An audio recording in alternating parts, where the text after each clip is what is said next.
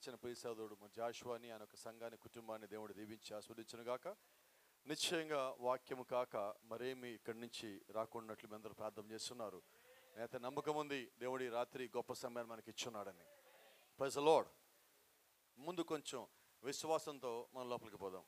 ఆమేన్. మన ప్రభు చిత్తమైతే మనలో ఇక్కడి నుంచి ప్రారంభించుకుందాం. న్యాయాధిపతులు 6వ అధ్యాయము 11వ వచనం నుంచి స్టార్ట్ చేద్దాం. Book of judges chapter 6 from verse 11. యెహోవా దూత వచ్చి అబీయెజెరీయుడైన యోవాషునకు కలిగిన ఓఫ్రాలోని మస్తక వృక్షం కింద కూర్చుండెను. యోవాషు కుమారుడైన గిద్యోను మిద్యానీయునికి మరుగై ఉండినట్లు గానుగు చాటున గోధుమలు దోళ్ళు ఎలగొట్టుచుండగా యెహోవా దూత అతనికి కనబడి, పరాక్రమ గల బలాఢ్యుడా, యెహోవా నీకు తోడై ఉన్నాడని అతనితో అనగా, గిద్యోను చిత్తము నా ఏలినవాడా, యెహోవా మాకు తోడై ఉండిన ఎడల ఇదంతయు మాకేలా సంభవించను?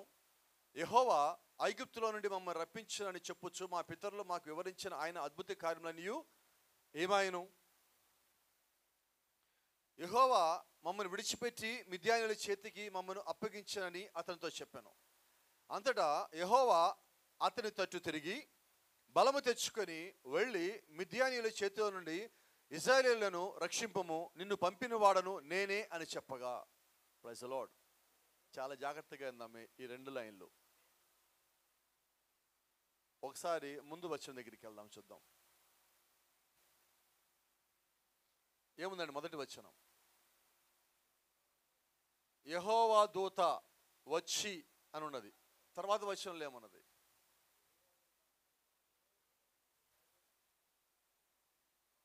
పద్నాలుగవ వచనం.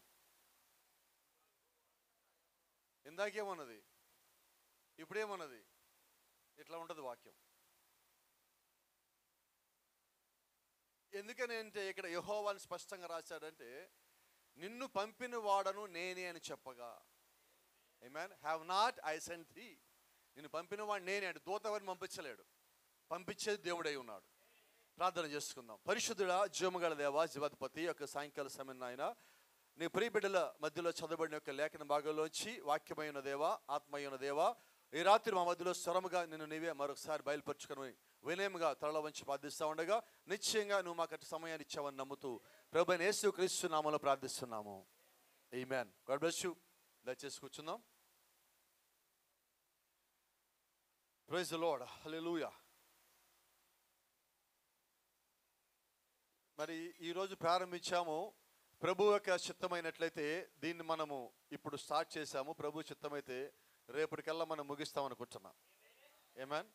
ఒకవేళ ప్రభు చిత్తం కాకపోతే మరి నేను చేయగలిగింది ఏది లేదు. మళ్ళీ ఎప్పుడైనా దేవుడు మనకు అనుమతిస్తే ఆ 2వ రాకడ లోపు మరి అప్పుడు మనం పోగించుకునే వరకు ఉందాం. ఆమేన్. Praise the lord. మరి ప్రభు చిత్తమైతే ఒక చిన్న వర్తమానము నా హృదయంలో ఉన్నది. గిద్యోనికి కేవలం 300 మందే కావాలి. దాంట్లో నీవు కూడా ఒకడు అవుదాం అనుకుంటున్నావా? ఎంతమంది కావాలి గిద్యోనికి? ఎంతమంది? ఏం సమాధానం రావడం నాకు. నా వాయిస్ కన్నా మీ వాయిస్ ఎక్కువ ఉండాలి. ఇక్కడ ఒక్కడు, ఇక్కడ ఎంతమంది ఉన్నారు కాబట్టి మీ వాయిస్ ఇంకెక్కువ రావాలా. ఆమేన్. కాబట్టి జ్ఞాపకం పెట్టుకోండి, గిద్యోనికి కేవలము 300 మంది యోధులు మాత్రమే కావాలి. Do you want one of B them? వారిలో నీవు ఒక్కడిగా ఉండాలనుకుంటున్నావా? ఆమేన్. ఎందుకంటే గమనించండి, గిద్యోను యుద్ధానికి బయలుదేరినప్పుడు ఎంతమంది వచ్చారు? 300 మంది వచ్చారు. అమ్మా ఎంతమంది వచ్చారు? 32,000 మంది. లాస్ట్కి ఎంతమంది మిగిలారు? నేను అంటున్నా 32,000 మందిలో ఉంటారా, 300 మందిలో ఉంటారా? దేవుడు ఫిల్టర్ చేసేది అలాగే ఉంటుంది. జాగ్రత్త. వాక్యము ఎప్పుడు మనల్ని ఫిల్టర్ చేసుకుంటూ పోతూ ఉంటుంది. దేవుడు ప్రతి కాలంలో కొద్దిమంది ప్రజల్లో నుంచి ఆయన యొక్క బిడ్డలను వేరు చేసుకుంటూ వస్తూనే ఉంటాడు. ఫస్ట్ మనం ఏమి తెలియనట్టుగానే ఉంటాం, చివరికి కూడా ఏమి తెలియనట్టుగానే ఉంటాం, కానీ ఎత్తబాటులో ఉంటాం. నాకు అంతా తెలుసు అనుకున్నాడు బయట ఉంటాడు, నాకు ఏమీ తెలియదు ప్రభువే నాకు తెలియజేశాడు కూడా లోపల ఉంటాడు. కాబట్టి ఈ రాత్రి మనము దేవుని యొక్క వాక్యానికి బానిసలమై ఉన్నాం. అపోస్తలుడైన పౌలు అంటాడు, నేను క్రీస్తుకి ఖైదీ. మరి మనం ఎవరి ఖైదీ? క్రీస్తు అంటే ఎవరంటే వాక్యమై ఉన్నాడు. ఈరోజు మనం ఎవరి ఖైదీలమంటే వాక్యానికి ఖైదీ, అంతేగాని వ్యక్తులుగా మనం ఖైదీలు కానే కాదు. మనము విమోచించబడిన వారము, మనము స్వతంత్రులము, మన బానిసలము కాము. మనకి శృంగనాదం చేయబడినది, మనకి సునాద స్వరం వినబడినది. కాబట్టి మనకి సంఖ్యలు తెంచేయబడ్డాయి, మనం పూర్తిగా విమోచించబడి ఉన్నాం. గమనించండి, యేసుక్రీస్తు ఎప్పుడు కూడా సగం సగం స్వస్థపరిచే దేవుడు కాదండి. ఆయన పరిపూర్ణంగా స్వస్థ ఇచ్చే దేవుడై ఉన్నాడు. కాబట్టి ఆయన సగం సగం విమోచించే దేవుడు కాదండి, పరిపూర్ణంగా విమోచించే దేవుడై ఉన్నాడు. దేవుని నామానికి మహిమ ఘనత ప్రభావం కలుగును గాక. ఒకసారి చూద్దాం. యెహోవా దూత వచ్చి మొట్టమొదటిగా గిద్యోని ఏమని పిలుస్తున్నాడు? వినబట్టలు నాకు అసలు. అందరొద్దు, నోరు తెచ్చేవాళ్ళు మాత్రమే మాట్లాడింది. సాయంత్రం నోరు ఇంటి దగ్గర ఉంటే ఇంకెవరు మాట్లాడదు, కాముగా ఉండండి. ఎందుకంటున్నానంటే దేవుని సన్నిధికి వచ్చి నోరు తెరవకపోతే ఆ నోరుండి ఉపయోగం ఏంటంటాను నేను. అవునా? నిర్గమకాండ 4వ అధ్యాయంలో దేవుడు మోషేతో అంటున్నాడు, మానవుడికి నోరు ఇచ్చిన వాడు ఎవడు? మరి ఆ దేవుడిని స్తుతించకపోతే ఈ నోరు ఎందుకంట? అవునా? కాబట్టి ఈ రాత్రి మనం ఎందుకు వచ్చాము ఇక్కడికంటే కేవలము దేవుని మహిమపరచడానికి, కేవలము దేవుని గణపరచడానికి ఇక్కడికి వచ్చి ఉన్నాం. హల్లెలూయా. కాబట్టి గమనించండి, అక్కడ యెహోవా దూత గిద్యోనుని ఏమని పిలుస్తున్నాడు చూసారా? అప్పుడు గిద్యోను ఎక్కడున్నాడు? సమస్య ఇది కదా. చెప్పనా? బైబిల్ దగ్గరికి పోవట్లా, మనం ఎప్పుడో మానేసినాం.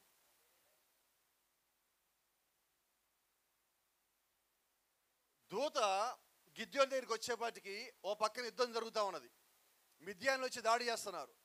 గిద్యోని మాత్రం ఏం చేశారంటే తన పొలం దగ్గరికి పోయి గానిగనకాలకు పోయి గోధుమలుంటే దాని దోళ్ళు ఎల్లగొట్టకుండా కూర్చున్నాడు. అంటే ఒక రకంగా దాక్కొని పని చేసుకుంటున్నాడు. ఇప్పుడు దాక్కొని పని చేసుకునేవాడిని మనం ఏమంటాం? పిడికోడు అంటాం. అయితే యెహోవా దూత వచ్చి ఈయనేమని పిలుస్తున్నాడు? చాలా జాగ్రత్తగా గమనించండి. ఈ కాల ప్రవక్త ఒక వర్తమానం చెప్తే ఇలాగన్నాడు, అపవాది నువ్వు చేసిన పాపముతో నీ పేరు పెట్టి పిలుస్తాడు. దొంగతనం చేస్తే నిన్ను దొంగ అంటాడు, వ్యభిచారం చేస్తే వ్యభిచారి అంటాడు, పాపము చేస్తే పాపి అని పిలుస్తాడు వాడు. అయితే దేవుడు మాత్రము నా కుమారుడా, నా కుమార్తె అని పిలుస్తాడు. ఆమేన్. నువ్వు పాపము తర్వాత చేసావు, వ్యభిచారం తర్వాత చేసావు, దొంగతనం తర్వాత చేసావు. అయితే పుట్టినప్పుడు నువ్వు ఆయన కుమారుడు కుమార్తె అయి ఉన్నావు. నా మాట మీకు అర్థమవుతుందా? నువ్వు మధ్యలో ఏం చేసావని దేవుడికి లెక్క కాదు, నువ్వు పుట్టినప్పుడు ఎలాగున్నావో. ప్రవక్త ఒక మాట అంటాడు, గోధుమలు పుట్టినప్పుడే గోధుమలు, గురుగులు పుట్టినప్పుడే గురుగులు అయి ఉన్నాయి, అవి మధ్యలో మారవు. మీరు బాప్తిజం పొందాక గోధుమ అవ్వలేదు, మీరు రక్షింపబడ్డాక గోధుమ అవ్వలేదు. మీ పుట్టుకే గోధుమ అయి ఉన్నది, మీ పుట్టుకే దేవుని చిత్తమై ఉన్నది, నీ పుట్టుకే వాక్యమై ఉన్నది, నీ పుట్టుకే క్రీస్తు అయి ఉన్నది. ఆమేన్. నువ్వు పలకబడిన దేవుడి యొక్క మాట విత్తనము నీవై ఉన్నావు. హల్లెలూయా. కాబట్టి ఈరోజు మీరు జ్ఞాపకం చేసుకోండి, ఇక్కడ అతను పిరికొడిగా లోకానికి కనిపిస్తున్నాడు, భయపడేవాడిగా లోకానికి కనిపిస్తున్నాడు, యుద్ధము జోలికి పోనివాడికి కనిపిస్తున్నాడు. అయితే దేవుడు గిద్యోని పుట్టించినప్పుడే పరాక్రమ గల బలాఢ్యుడిగా పుట్టించున్నాడు. ఆమేన్. మీకు సంతోషం కలిగించే మాట ఒకటి చెప్దాం అనుకుంటున్నా వీలైతే. మిమ్మల్ని కూడా దేవుడు పుట్టించినప్పుడు వధువుగానే పుట్టించాడు. మిమ్మల్ని మధ్యలో ఆయన వధువుని చేయలా. ఆయన మిమ్మల్ని ఎప్పుడు వధువు చేశాడు తెలుసా? Before the foundation of the world. భూమికి పునాది వేయటానికన్నా ముందుగా. ఒకసారి పాత నిబంధనలో ఉన్న యోబు గారికి ఒక డౌట్ వచ్చింది. యోబు గారు దేవుడితో మాట్లాడుతున్నాడు, మిగతా వాళ్ళతో వాదన చేస్తాడు కానీ దేవుడితో కూడా వాదిస్తున్నప్పుడు దేవుడు ఒక మాట అడిగాడు, యోబు భూమికి పునాది వేసినప్పుడు నువ్వు ఎక్కడ ఉన్నావు అన్నాడు. ఇక్కడ మీకు రెండు సంగతులు అర్థం కావాలా. దేవుడు యోబుతోనే కాదు నాతో కూడా మాట్లాడుతున్నాడు.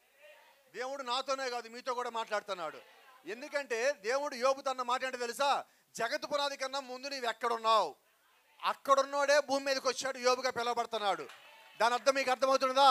ఒక దినం మనం కూడా అక్కడున్నాము కాబట్టి ఈరోజు ఇక్కడున్నాము కాబట్టి మళ్ళీ మన పైకి వెళ్ళేవాడిగా ఉన్నాం.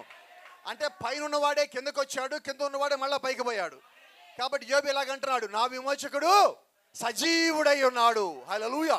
ఎందుకంటే ఆయన ఏం చూస్తున్నాడో దాన్ని ఆయన చెప్పగలుగుతున్నాడు. దేవుడు ఏది మాట్లాడున్నాడో అది గ్రహించాడు కాబట్టి దాన్ని మాత్రం చెప్పగలుగుతా ఉన్నాడు. ఎందుకని ఈ మాట అంటున్నాడంటే దేవుడు యోబుతో ఒక మాట అన్నాడు, యోబు భూమికి పునాదులు వేసినప్పుడు నీవెక్కడున్నావు?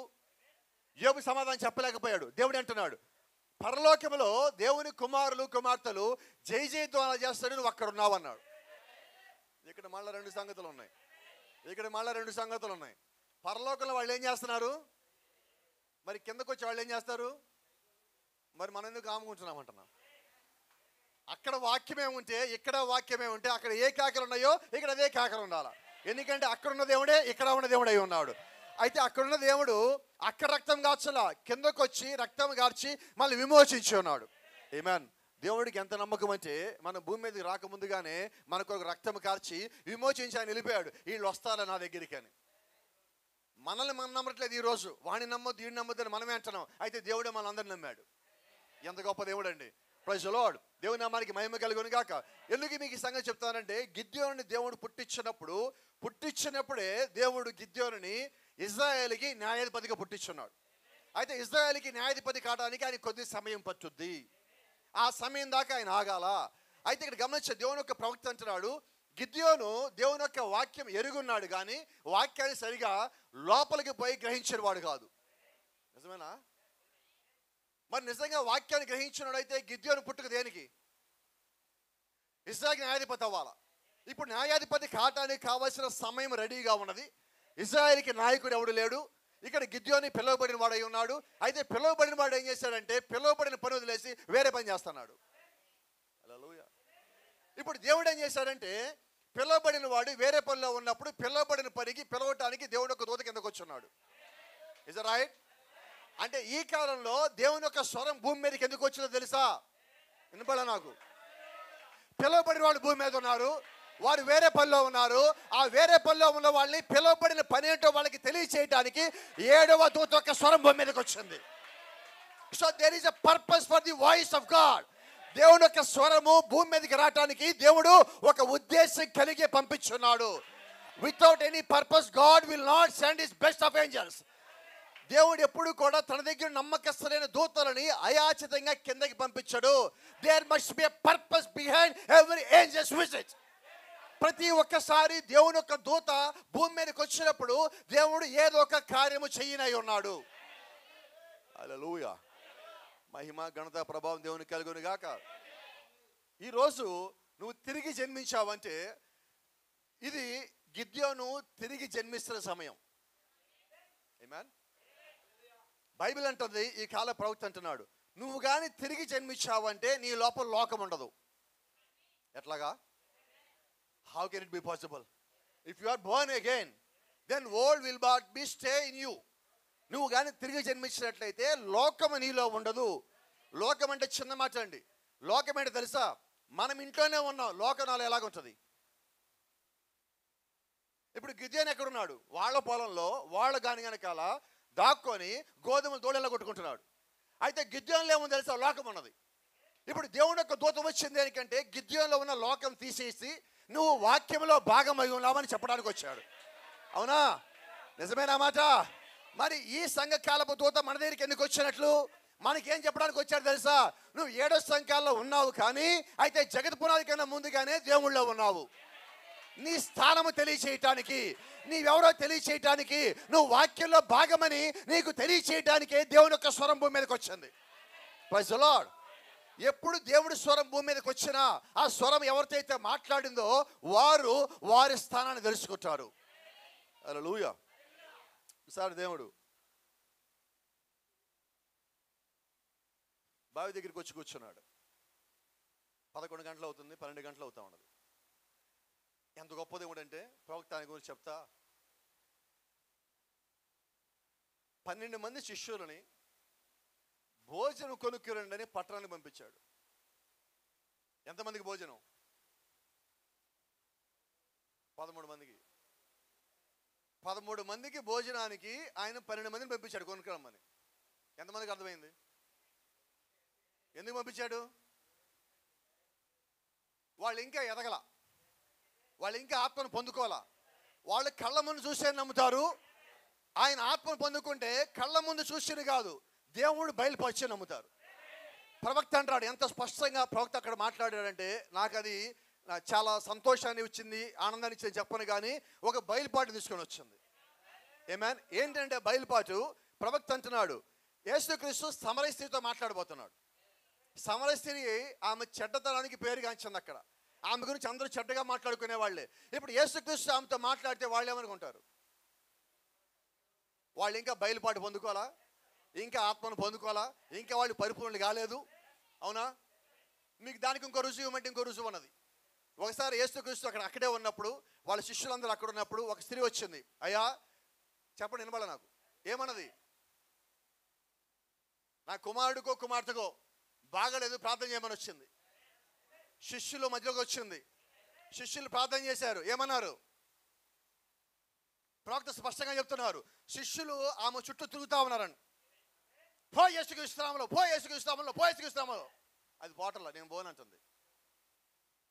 ఆమె నేరుగా వాళ్ళ సంతానాన్ని అక్కడ వదిలిపెట్టి యేసుక్రీస్తు దగ్గరికి వచ్చింది. అయ్యా నీ శిష్యుల వల్ల కదా నువ్వు రానది. ఇదేంటిది? వాళ్ళు ఏ నామంలో వెళ్ళకూడదామని ప్రయత్నం చేశారు. ఎందుకని బాలేదు? ప్రవక్త అంటారు వారు అప్పటికి ఇంకా పరిశుద్ధాత్మను పొందుకోలేదు. దేవుని నామానికి మహిమ కలుగును గాక. ఆమేన్. పేతురు పరలోక రాజ్యం తాళా చెవులు పొందుకున్నాడు మత్తయి సువార్త 16వ అధ్యాయంలో. నిజమేనా?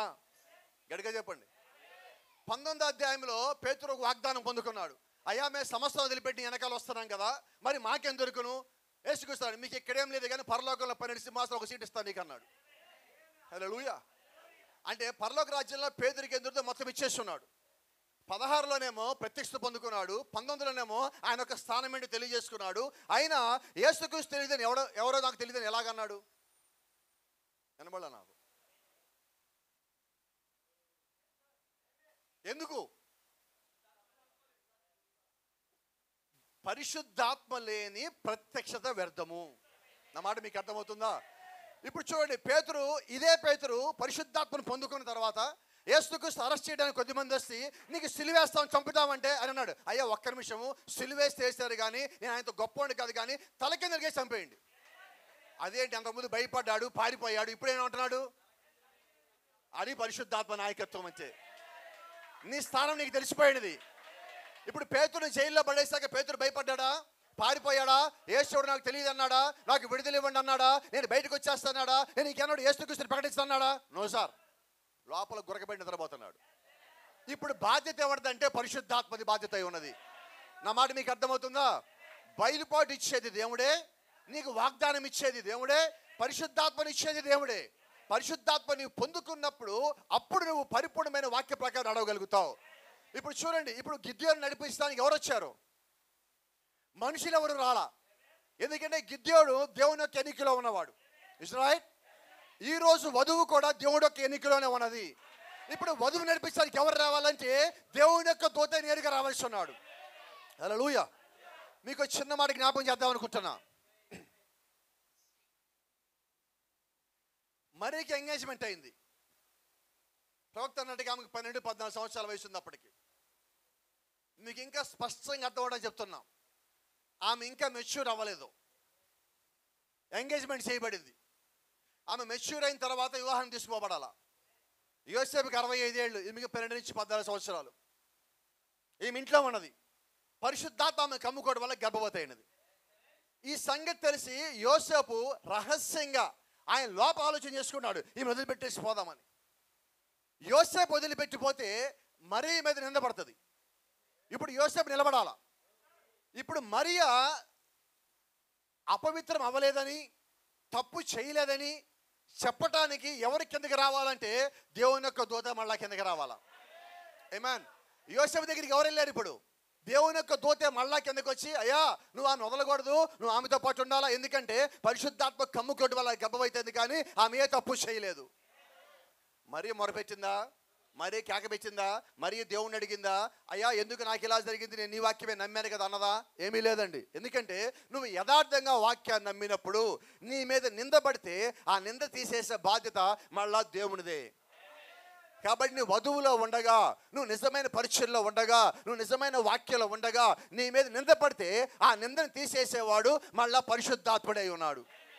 నువ్వు వాక్య ప్రకారంగా ఉండాలా, క్రమం ప్రకారంగా నడవాలా, పరిశుద్ధాత్మను పొందుకోవాలా. ఆమేన్. ఈ కాల ప్రవక్త ఒక సంగతి చెప్పున్నాడు, మీకు జ్ఞాపకం ఉందనుకుంటున్నా. ఆయన పరమకి వెళ్తా, ఆరోహణం అవుతా ఒక మాట చెప్పాడు. ఏమన్నాడంటే, మీరందరూ పోయి మేడగదిలో ఉండి పైనుంచి శక్తిని పొందుకునేంత వరకు కిందకి దిగవద్దు. ఏమంటున్నారు సార్? ఎక్కడి నుంచి రావాలా? ఈయన పైకి వెళ్తున్నాడు, శక్తి ఎక్కడి నుంచి రావాలన్నాడు? అంటే పరిశుద్ధాత్మ ఇంకా సంఘానికి ఇవ్వబడాల. ఇప్పుడు సంఘానికి పరిశుద్ధాత్మ ఇవ్వబడాలి. ఇప్పుడు దేవుడు ఏం చేశారంటే, నేను పైకి వెళ్తానా, మీరు అక్కడే ఉండండి, మేడగదిలో ఉండండి. ఎప్పటిదాకా? ప్రవక్త అంటున్నాడు, మేడగదిలో ఉండి మేడగది అనుభవం కలిగి ఉండి పరిశుద్ధాత్మను పొందుకునేంత వరకు యేసుక్రీస్తు వార్త అంటున్నాడు, మీరు కిందకి దిగి ప్రసంగాలు చేయొద్దు. ఏ మాట అది? వినబడలే నాకు. అంటే పరిశుద్ధాత్మను పొందుకోకుండా ఒక వ్యక్తి గారిని ప్రసంగం చేస్తే విశ్వాసి చనిపోతాడు.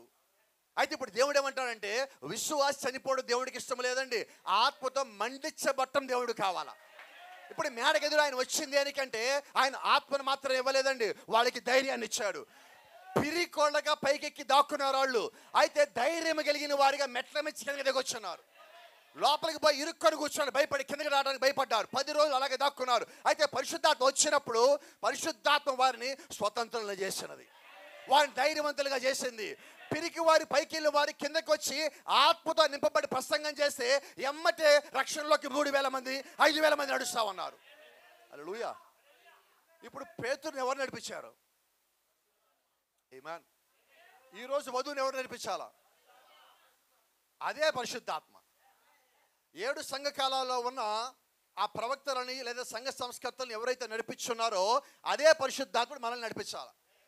ఏలియా నడిపించిన ఆయన మనల్ని నడిపించాలా, ఎలీషా నడిపించిన ఆయన మనల్ని నడిపించాలా, బాప్తిస్మ యోహాను నడిపించారు మనల్ని నడిపించాలా, ఈ కాల ప్రవక్త నడిపించిన ఆయన మనల్ని కూడా నడిపించవలసి ఉన్నాడు. ఎందుకంటే ఆయన ఎప్పుడైతే రంగం మీద వెళ్ళిపోయాడో అప్పటి నుంచి మళ్ళా పరిశుద్ధాత్ముడే మనల్ని తిరిగి నడిపించేవాడిగా ఉన్నాడు. అదే ఇప్పుడు 5 రకాల పరిచయం జరుగుతూ ఉంది. ఆ పరిచర్యలో దేవుడే తిరిగి తన పరిచయం జరిగించుకుంటా ఉన్నాడు. ఎందుకంటే ఈ కాల ప్రవక్త అంటున్నాడు, యేసుక్రీస్తు భూమి నుంచి వెళ్ళిపోతూ ఆయన పరిచర్యను పూర్తి చేయలేదన్నాడు. కొద్ది భాగం వదిలిపెట్టిపోయాడు. అప్పుడు ఆ కొద్ది భాగం ఎవరు చేయాలా? వధువు చేయాలా. ఎందుకంటే వధువు ఆయనలో భాగమై ఉన్నది. అందుకనే వధువు భాగాన్ని వధువు పరిచయం చేయవలసి ఉన్నది. ఇప్పుడు మనం ఎట్లా ఉన్నామంటే, ఆ వధువు భాగంలో మనం ఒక భాగమై ఉన్నాము, ఆ వధువు పరిచయంలో మనం కూడా భాగమై ఉన్నాము. Praise the lord. ఆమేన్. ఇప్పుడు రావటమే ముచ్చట్లు పెట్టలా దూత, కథలు చెప్పలా దూత. ఏం చెప్పాడు? డైరెక్ట్గా డ్యూటీలో జాయిన్ అయిపోయాడా? పరిశుద్ధాత్మ ఎప్పుడు వచ్చా నేరుగా డ్యూటీలో జాయిన్ అయిపోతాడు. నిజమేనా? మంబేని వృక్షం, ఆదికాండం 18వ అధ్యాయం. ఆయన అలిసిపోయి నడిచి వచ్చాడు. ఇంటి దగ్గర రాగానే శారా ఎక్కడుంది? శారా ఎక్కడుంది? ఆయన వచ్చిన పని ఏంటి? ఆశీర్వదించడానికి వచ్చాడు. ఈ భోజనం పెడతాడు, నువ్వు భోజనం పెట్టే ముందు శారా ఎక్కడ ఉంది? ఎలా ఉన్నాడండి ఆయన? రావడమే డ్యూటీలో జాయిన్ అయ్యాడు. పరిశుద్ధాత్మకి రెస్ట్ అవసరం లేదండి. ఆయనకి కావాల్సింది ఆయనకి కావాల్సిన వాళ్ళు మాత్రమే. Praise the lord. దేవుని నామానికి మహిమ ఘనత ప్రభావం కలుగును గాక. ఇప్పుడు ఈయన పిరికోడిగా ఉంటే దూత వచ్చేయమంటాడంటే పరాక్రమ గల బలాజుడా. ఎందుకంటే ఇప్పుడు గిద్యోనుని పరాక్రమ గల బలాజుడా అని పిలవమని చెప్పింది కూడా దేవుడు మాత్రమే. ఆమేన్. ఇప్పుడు మనం భూమి మీద అన్ని జనుల మధ్యలో ఉన్నాం. మనం అన్ని జనులు కాదు, అన్ని జనుల్లోంచి మనం బయటికి పిలువబడిన వారము. అంత మాత్రమే కాదు, సంఘములోంచి బయటికి పిలువబడిన వారము. మనకు పేరు ఉంది, ఆ పేరు తాత్కాలికమైన పేరు, ఆ పేరు వధువై ఉన్నది. నిజమేనా? సరే, ఒక మాట అడుగుతాను. తండ్రి అనేది పేరా? గట్టిగా చెప్పండి. కుమార్ అన్నది పేరా? పరిశుద్ధాత్మ అన్నది పేరా? ఇదే ఉత్సాహం చెప్పాలి మళ్ళీ ఈ ప్రశ్న కూడా. వధువు అనేది పేరా? అందుకని అడిగేది ఇదే ఉత్సాహం కావాలన్నది. ఇక్కడ దాకా రాగానే ఆగిపోయాం, మనం సగం సైలెంట్ అయ్యాం. ఎందుకంటే మీకు ఒకటి అర్థం అవ్వాలి, వధువు అన్నది పేరు కాదు. అవునా? ఇది టెంపరీ పేరు. ఇది ఎలాగో తెలిసే టెంపరీ పేరేంటో, ఎంగేజ్మెంట్ అయిపోయింది, పెళ్ళిగా కాల, ఆమె పేరు వధువు. ఇప్పుడు మన సంగతి ఏంటి? ఇప్పుడు ఇదేంటి సంగతి? ఇది అంటే ఈ పేరు ఎంతవరకు అంటే ఆయన వచ్చి మనం తీసుకుపోయేదాకే, తీసుకుపోగా మన పేరు మారాలా. మీకు సంగతి తెలుసా? జాషువా ఇంటి పేరు నాకు తెలియదు, నెవిల్ భాస్కర్ ఇంటి పేరు నాకు తెలియదు, సోదరుడు బోయాజ్ ఇంటి పేరు కూడా నాకు తెలియదు, సీమోన్ భాస్కర్ ఇంటి పేరు కూడా నాకు తెలియదు, హెర్మన్ భాస్కర్ ఇంటి పేరు కూడా నాకు తెలియదు. అయితే మనందరికి ఒకటే ఇంటి పేరు ఉన్నది, ప్రభు అయిన యేసుక్రీస్తు. హల్లెలూయా. ఈ కాల ప్రవక్త ఒక మాట అంటున్నాడు, ఎంగేజ్మెంట్ అవటం అంటే ఏంటో తెలుసా? ఇంటి పేరు మారటం అన్నాడు. వినబడలా? మరి ఇప్పుడు మన ఇంటి పేరు ఏంటి అంటున్నా? మారిందా? ఎంగేజ్మెంట్ అంటే దాన్ని ఏమంటారు? పొట్లల్లో మూట్ల ఇది ఎప్పడం, అది కాదండి. దాని సంగతి ఏంటంటే నీ ఇంటి పేరు మారింది అని. ఇక నీవు ఆయనకి అప్పగించబడ్డావని. ఎలియాజరు ఎప్పుడైతే రెబెకాని అక్కడ ఎంగేజ్మెంట్ చేశాడో ఆ ఇంట్లోంచి అడుగు ఇలా బయట పెట్టిన దగ్గర నుంచి ఇక మా ఇంటి కూతురు కాదు, ఎలియాజరు భార్య అయి ఉన్నది. ఇంకో మాట చెప్పాలి ఇక్కడ మీకు.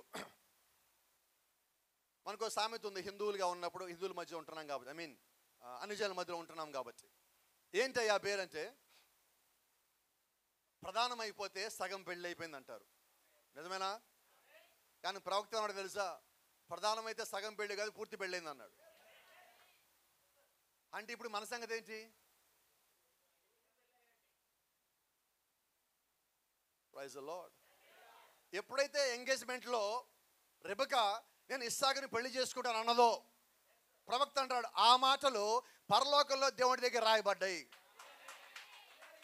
దోస్ వర్డ్స్ ఆర్ ఎటర్నల్, అవి నిత్యములై ఉన్నాయి. కాబట్టి ఒకసారి ఎంగేజ్మెంట్ అయితే దాన్ని క్యాన్సిల్ చేయొద్దు. ఎందుకని ఈ మాట చెప్తానంటే, ఆ మాటలు దేవుడి దగ్గర పైన రాయబడి ఉన్నాయి. హల్లెలూయా. కాబట్టి ఇప్పుడు మనకి ఒక్కసారి ఎంగేజ్మెంట్ అయినది. మన అపోస్తలుడు బాగుంటాడు, మిమ్మల్ని ఒక్కడే పురుషుడికి, ఇద్దరు కాదు ముగ్గురు కాదు దేవుళ్ళు, ఒక్కడే. ఆ ఒక్కడే పురుషుడై ఉన్నాడు. ఆయన ప్రభువైన యేసుక్రీస్తు అయి ఉన్నాడు. ఆయన ఎన్నటికీ మరేగాడు. హల్లెలూయా. మనం ఎవరికి ప్రదానం చేయబడ్డాం? ఒక్కడే పురుషుడికి. పురుషుడికి ప్రదానం చేయబడేవా ఎవరు? స్త్రీయే కదా. కాబట్టి ఇప్పుడు ప్రదానం చేయబడిన వారు స్త్రీ. ఎవరు ప్రదానం చేసుకున్నారంటే పురుషుడు. ఆయన క్రీస్తు అయి ఉన్నాడు. ఇప్పుడు మనము వధువై ఉన్నాం. నిజమేనా? సరే, సందర్భం వచ్చింది కాబట్టి మీకు కోపం రాదనుకుంటున్నాం. చిన్న మాట చెప్పాలనుకుంటున్నా. పర్వాలేదా? ఎవరు ఊమంటలేదు, ఎవరు నాకు ధైర్యం వచ్చలా. సత్యం చెప్పాలంటే మీరందరూ కూడా పట్టుకునే వాళ్ళగా ఉండాలి కదా. ఇలా మాట్లాడుకుందాం. ఇప్పుడు నేను ఇలాగున్నా, నేను మీసాలు తీసేసా, వధువు అయిపోతానా? స్త్రీ అయిపోతానా? నిజం చెప్పండి. ఎస్సా నోనా? మీసాలు తీసేస్తే స్త్రీ అయిపోతే తిరిగి జన్మించడం ఎందుకు? ఇంకా అయిపోయే. ఇప్పుడు యేసుక్రీస్తు ఏమన్నాడు? ఒకడు నీటి మూలంగా కానీ ఆత్మ మూలంగా కానీ జన్మిస్తే తప్ప పరలోక రాజ్యాన్ని చూడలేడు. అంతేగాని ఎక్కడైనా యేసుక్రీస్తు మీసాలు ఇస్తే తప్ప అన్నాడా? అనలేదండి. ఎందుకంటే ఆయనకి వాక్యం అంటే క్లారిటీ ఉన్నది. వాక్యము లోపల మార్చాలప్పుడు బయట మారుతావు. లోపల ఎక్కువ మారాలా, బయటికి తక్కువ మారాలా. ఒకసారి ప్రవక్త ఒక మాట అంటాడు, సముద్రంలో మీరు ఎప్పుడన్నా దాన్ని ఏమంటారు, ఐస్ పర్వతాలు వస్తూ ఉంటాయి చూసారా? ఐస్ గుట్టలు వస్తూ ఉంటాయి, ఇంతే ఉంటాయి పైకి. అయితే కిందకి వెళ్ళి చూస్తే కొన్ని 100 అడుగుల లోపల ఉంటాయి. అంటే పైన ఇంత కనిపించడానికి కింద అంత ఏర్పడింది అది. ఇప్పుడు తీసేయాలంటే పై తీసేసే పోదండి, కింద తీసేయాల. అలాగే మనలో బయటికి లోపల అంత మారితే బయటికి ఎంత కనిపిస్తుంది. అంటే ఎంత మారాలి లోపల అంత మనం మారలేమండి. అందుకే దేవుడు పరిశుద్ధాత్మను ఇచ్చాడు మారటానికి. దేవుని నామానికి మహిమ కలుగును గాక. సరే, సందర్భం వచ్చాడు మాట చెప్తాను. ఎలాగో వచ్చింది కాబట్టి పూర్తి చేయాలి కదా. ఇప్పుడు ఒక వ్యక్తి మీసాలు తీసేసిన తర్వాత పురుషుడు స్త్రీ అయిపోయాడు. వధువు అంటే స్త్రీయే కదా మరి, అవునా? మరి ఇప్పుడు వధువులో పురుషుడు ఉంటారా ఉండరా? నిజం చెప్పండి, నాకు అబద్ధం చెప్పద్దు ఎవరు దయచేసి. దేవుని సన్నిధిలో ఉన్న జాగ్రత్త మీరు. నిజం చెప్పండి, ఉంటారా లేరా? మరి ఇప్పుడు నేను పురుషుల్లాగే వధువులోకి వెళ్తానా, స్త్రీలాగే వెళ్తానా? అంతేనా? దేవుడు భూమి మీద 2 జాతులు పెట్టాడు. 3వ జాతి వాళ్ళు వచ్చింది. దేవుడు పెట్టేది అయితే 2. ఈ 2లో మనము ఇటు నుంచి అయినా లోపల రావాల్సిన వారమై ఉన్నాం. దేవుని నామానికి మహిమ కలుగును గాక. నువ్వు పరిపూర్ణంగా మారిన తర్వాత దేవుని లోపలికి రావాల్సి ఉన్నావు. సరే, ఇలా మాట్లాడుకుందాం మాట వరుసకి. మీసాలు తీసేసిన తర్వాత ఇప్పుడు నేను స్త్రీని అయిపోయాను అనుకుందాం. కొద్దిసేపు కాను చచ్చినా కూడా కాను నేను అయ్యాను అనుకుందాం. ఇప్పుడు నేను బలిపీఠం మీదకి వచ్చి బోధించచ్చా? అదేంటది? మన వర్తమాన ప్రకారంగా స్త్రీలు బోధించచ్చా? మరి మీసాలు తీసే నువ్వేమయ్యావు? నువ్వు వెళ్ళొచ్చా బలిపీఠం మీదకి? మరి ఎవరు బోధించాలి ఇప్పుడు? అంటే నువ్వు మీసాలు తీసే స్త్రీ అవ్వలేదు. నిజం చెప్పండి, నాకు నా డౌట్లోనే మీకు కూడా ఉన్నాయా? సరే, ఇలా మాట్లాడుకుందాం. స్త్రీ పురుషుని వల్లే వస్త్రములు ధరించడం యెహోవాకు అసహ్యము. నిజమేనా? పురుషుడు స్త్రీ వల్లే ఉంట, స్త్రీ పురుషుని వల్లే ఉంట దేవుని దృష్టికి అసహ్యము. అంతేనా? ఇప్పుడు పురుషుడు మీసాలు తీసేస్తే స్త్రీ అయిపోయాను అనుకొని పురుషుని వస్త్రాలు ధరించి పురుషుడు బోధించే బలిపీఠం మీదకి వచ్చినప్పుడు దేవుడికి అసహ్యమా కాదా? అంటే మనం తప్పు చేస్తామో చేయట్లేదా? మీకు ఈ సంగతి చెప్పాలా, వర్తమానంలోకి రాకముందు వరకు నాకు మీసాలు తీసేసి అలవాటు ఉండేది. ఎప్పుడైతే ప్రవక్త కోళ్ళు చదివి ఉన్నానో, అరే ఇంతకాలం తప్పు చేశాను, అప్పటి నుంచి మీసాలు పెంచడం బిగిన్ చేసినాను. ఈయన ఎవరు అన్న వర్తమాన ప్రవక్త అన్నాడు, పురుషుడు అనేవాడు ఎన్నడు పైపెది మీద షేవింగ్ చెయ్యొద్దు, కేసు కొట్టాడు, ఇంకంత అయిపోయింది. పాత నిబంధనకు పోయా, సమూయేలు కాలంలో చూసా, దావీదు కాలంలో దావీదు దగ్గర ఉన్న వేగులని శత్రువులు పట్టుకొని, అమాలేకీయులు వాళ్ళు పట్టుకొని ఏం చేశారంటే వాళ్ళ వస్త్రములు ఇక్కడ దాకా కట్ చేసేసారు, వాళ్ళకున్న ఈ చెంపలు మీసాలు మొత్తం గొరిగేశాడు. అప్పుడు దావీదు అంటున్నాడు, ఇది యెహోవాకి అసహ్యము, మీసాలు గడ్డల దాకా పెరిగేదాకా ఆగి ఆశ్చర్యపురాల్లో ఉండి అప్పుడు మీరు ఊళ్ళోకి రండి అన్నాడు. ఇక్కడ ప్రవక్త చెప్పాడు, అక్కడ వాక్యం సరిపోయింది. ఇక ప్రపంచంలో 772 కోట్ల మంది చెప్పి నేను వినను. వాక్యం తర్వాత కదా ఏదన్నా. ఇప్పుడు వాక్యం ఈయనేమందంటే పరాక్రమ గల బలాజుడా, ఇంకోటి వచ్చి పిరికోడ నేను ఒప్పుకోను. ఇప్పుడు వాక్యం నిన్ను వధువు అంటా ఉన్నది, ఇంకోటి వచ్చి నువ్వు కాదనడం నేను ఒప్పుకోను. ఎందుకంటే వాక్యం చెప్పినది. హల్లెలూయా. మీకు ఇంకో సంగతి చెప్పాలా, శారా ఎన్ని సంవత్సరాలు గర్భవతి అయినది మీరు ఎవరైనా చూసారా? నేను చూడలా, కానీ నేను నమ్మేశా. ఎలిజబెత్ ముసలి వయసులో గర్భవతి అయినది మీరు ఎవరైనా చూసారా? నేను చూడలా, నేను నమ్మేశా. ఇందా మనం మాట్లాడుకున్నట్టుగా మరియా 12 నుంచి 14 సంవత్సరాల వయసులో గర్భవతి అయినది, ఆమె ఇంకా కన్నికగానే ఉంది, గర్భవతి అయినది. మీరు ఎవరైనా చూసారా? నేను చూడలా, ఆయన నమ్మేశా. ఇవన్నీ ఎందుకని నమ్మేశారంటే బైబిల్లో రాసి ఉంది. నా లెక్కల్లో ఒకటే, బైబిల్లో రాసింది పరిశుద్ధాత్ముడైతే నువ్వు నమ్మి తీరాల్సిందే. నీకు నువ్వు వధువు అని తెలియచేసిన మొట్టమొదటి పుస్తకము బైబిలే. బైబిల్ నీకు తెలియజేసిన తర్వాత దానిలోంచి ప్రవక్త వచ్చాడు, నిన్ను ప్రవక్త బైబిల్ వైపు తిప్పుతా ఉన్నాడు. ప్రవక్త చెప్పే మాట ఒకటే, టర్న్ టు ద వర్డ్, వాక్యం వైపు తిరగండి, అపొస్తలుల బాధ వైపు తిరగండి, క్రీస్తుని చూద్దాం రండి. ఆయన నన్ను చూద్దాం రండి అంటల్లా, నా సంఘానికి రమ్మంటల్లా, నా వెనకాల తిరగమంటల్లా, దేవుని వైపు తిరగండి. హల్లెలూయా. ఈరోజు మనం ఏం కలిగి ఉన్నామంటే దేవుని వైపు తిరగండి అని మాత్రమే కాదండి, మీరు దేవుని యొక్క వాక్యంలో భాగమై ఉన్నారు. హల్లెలూయా.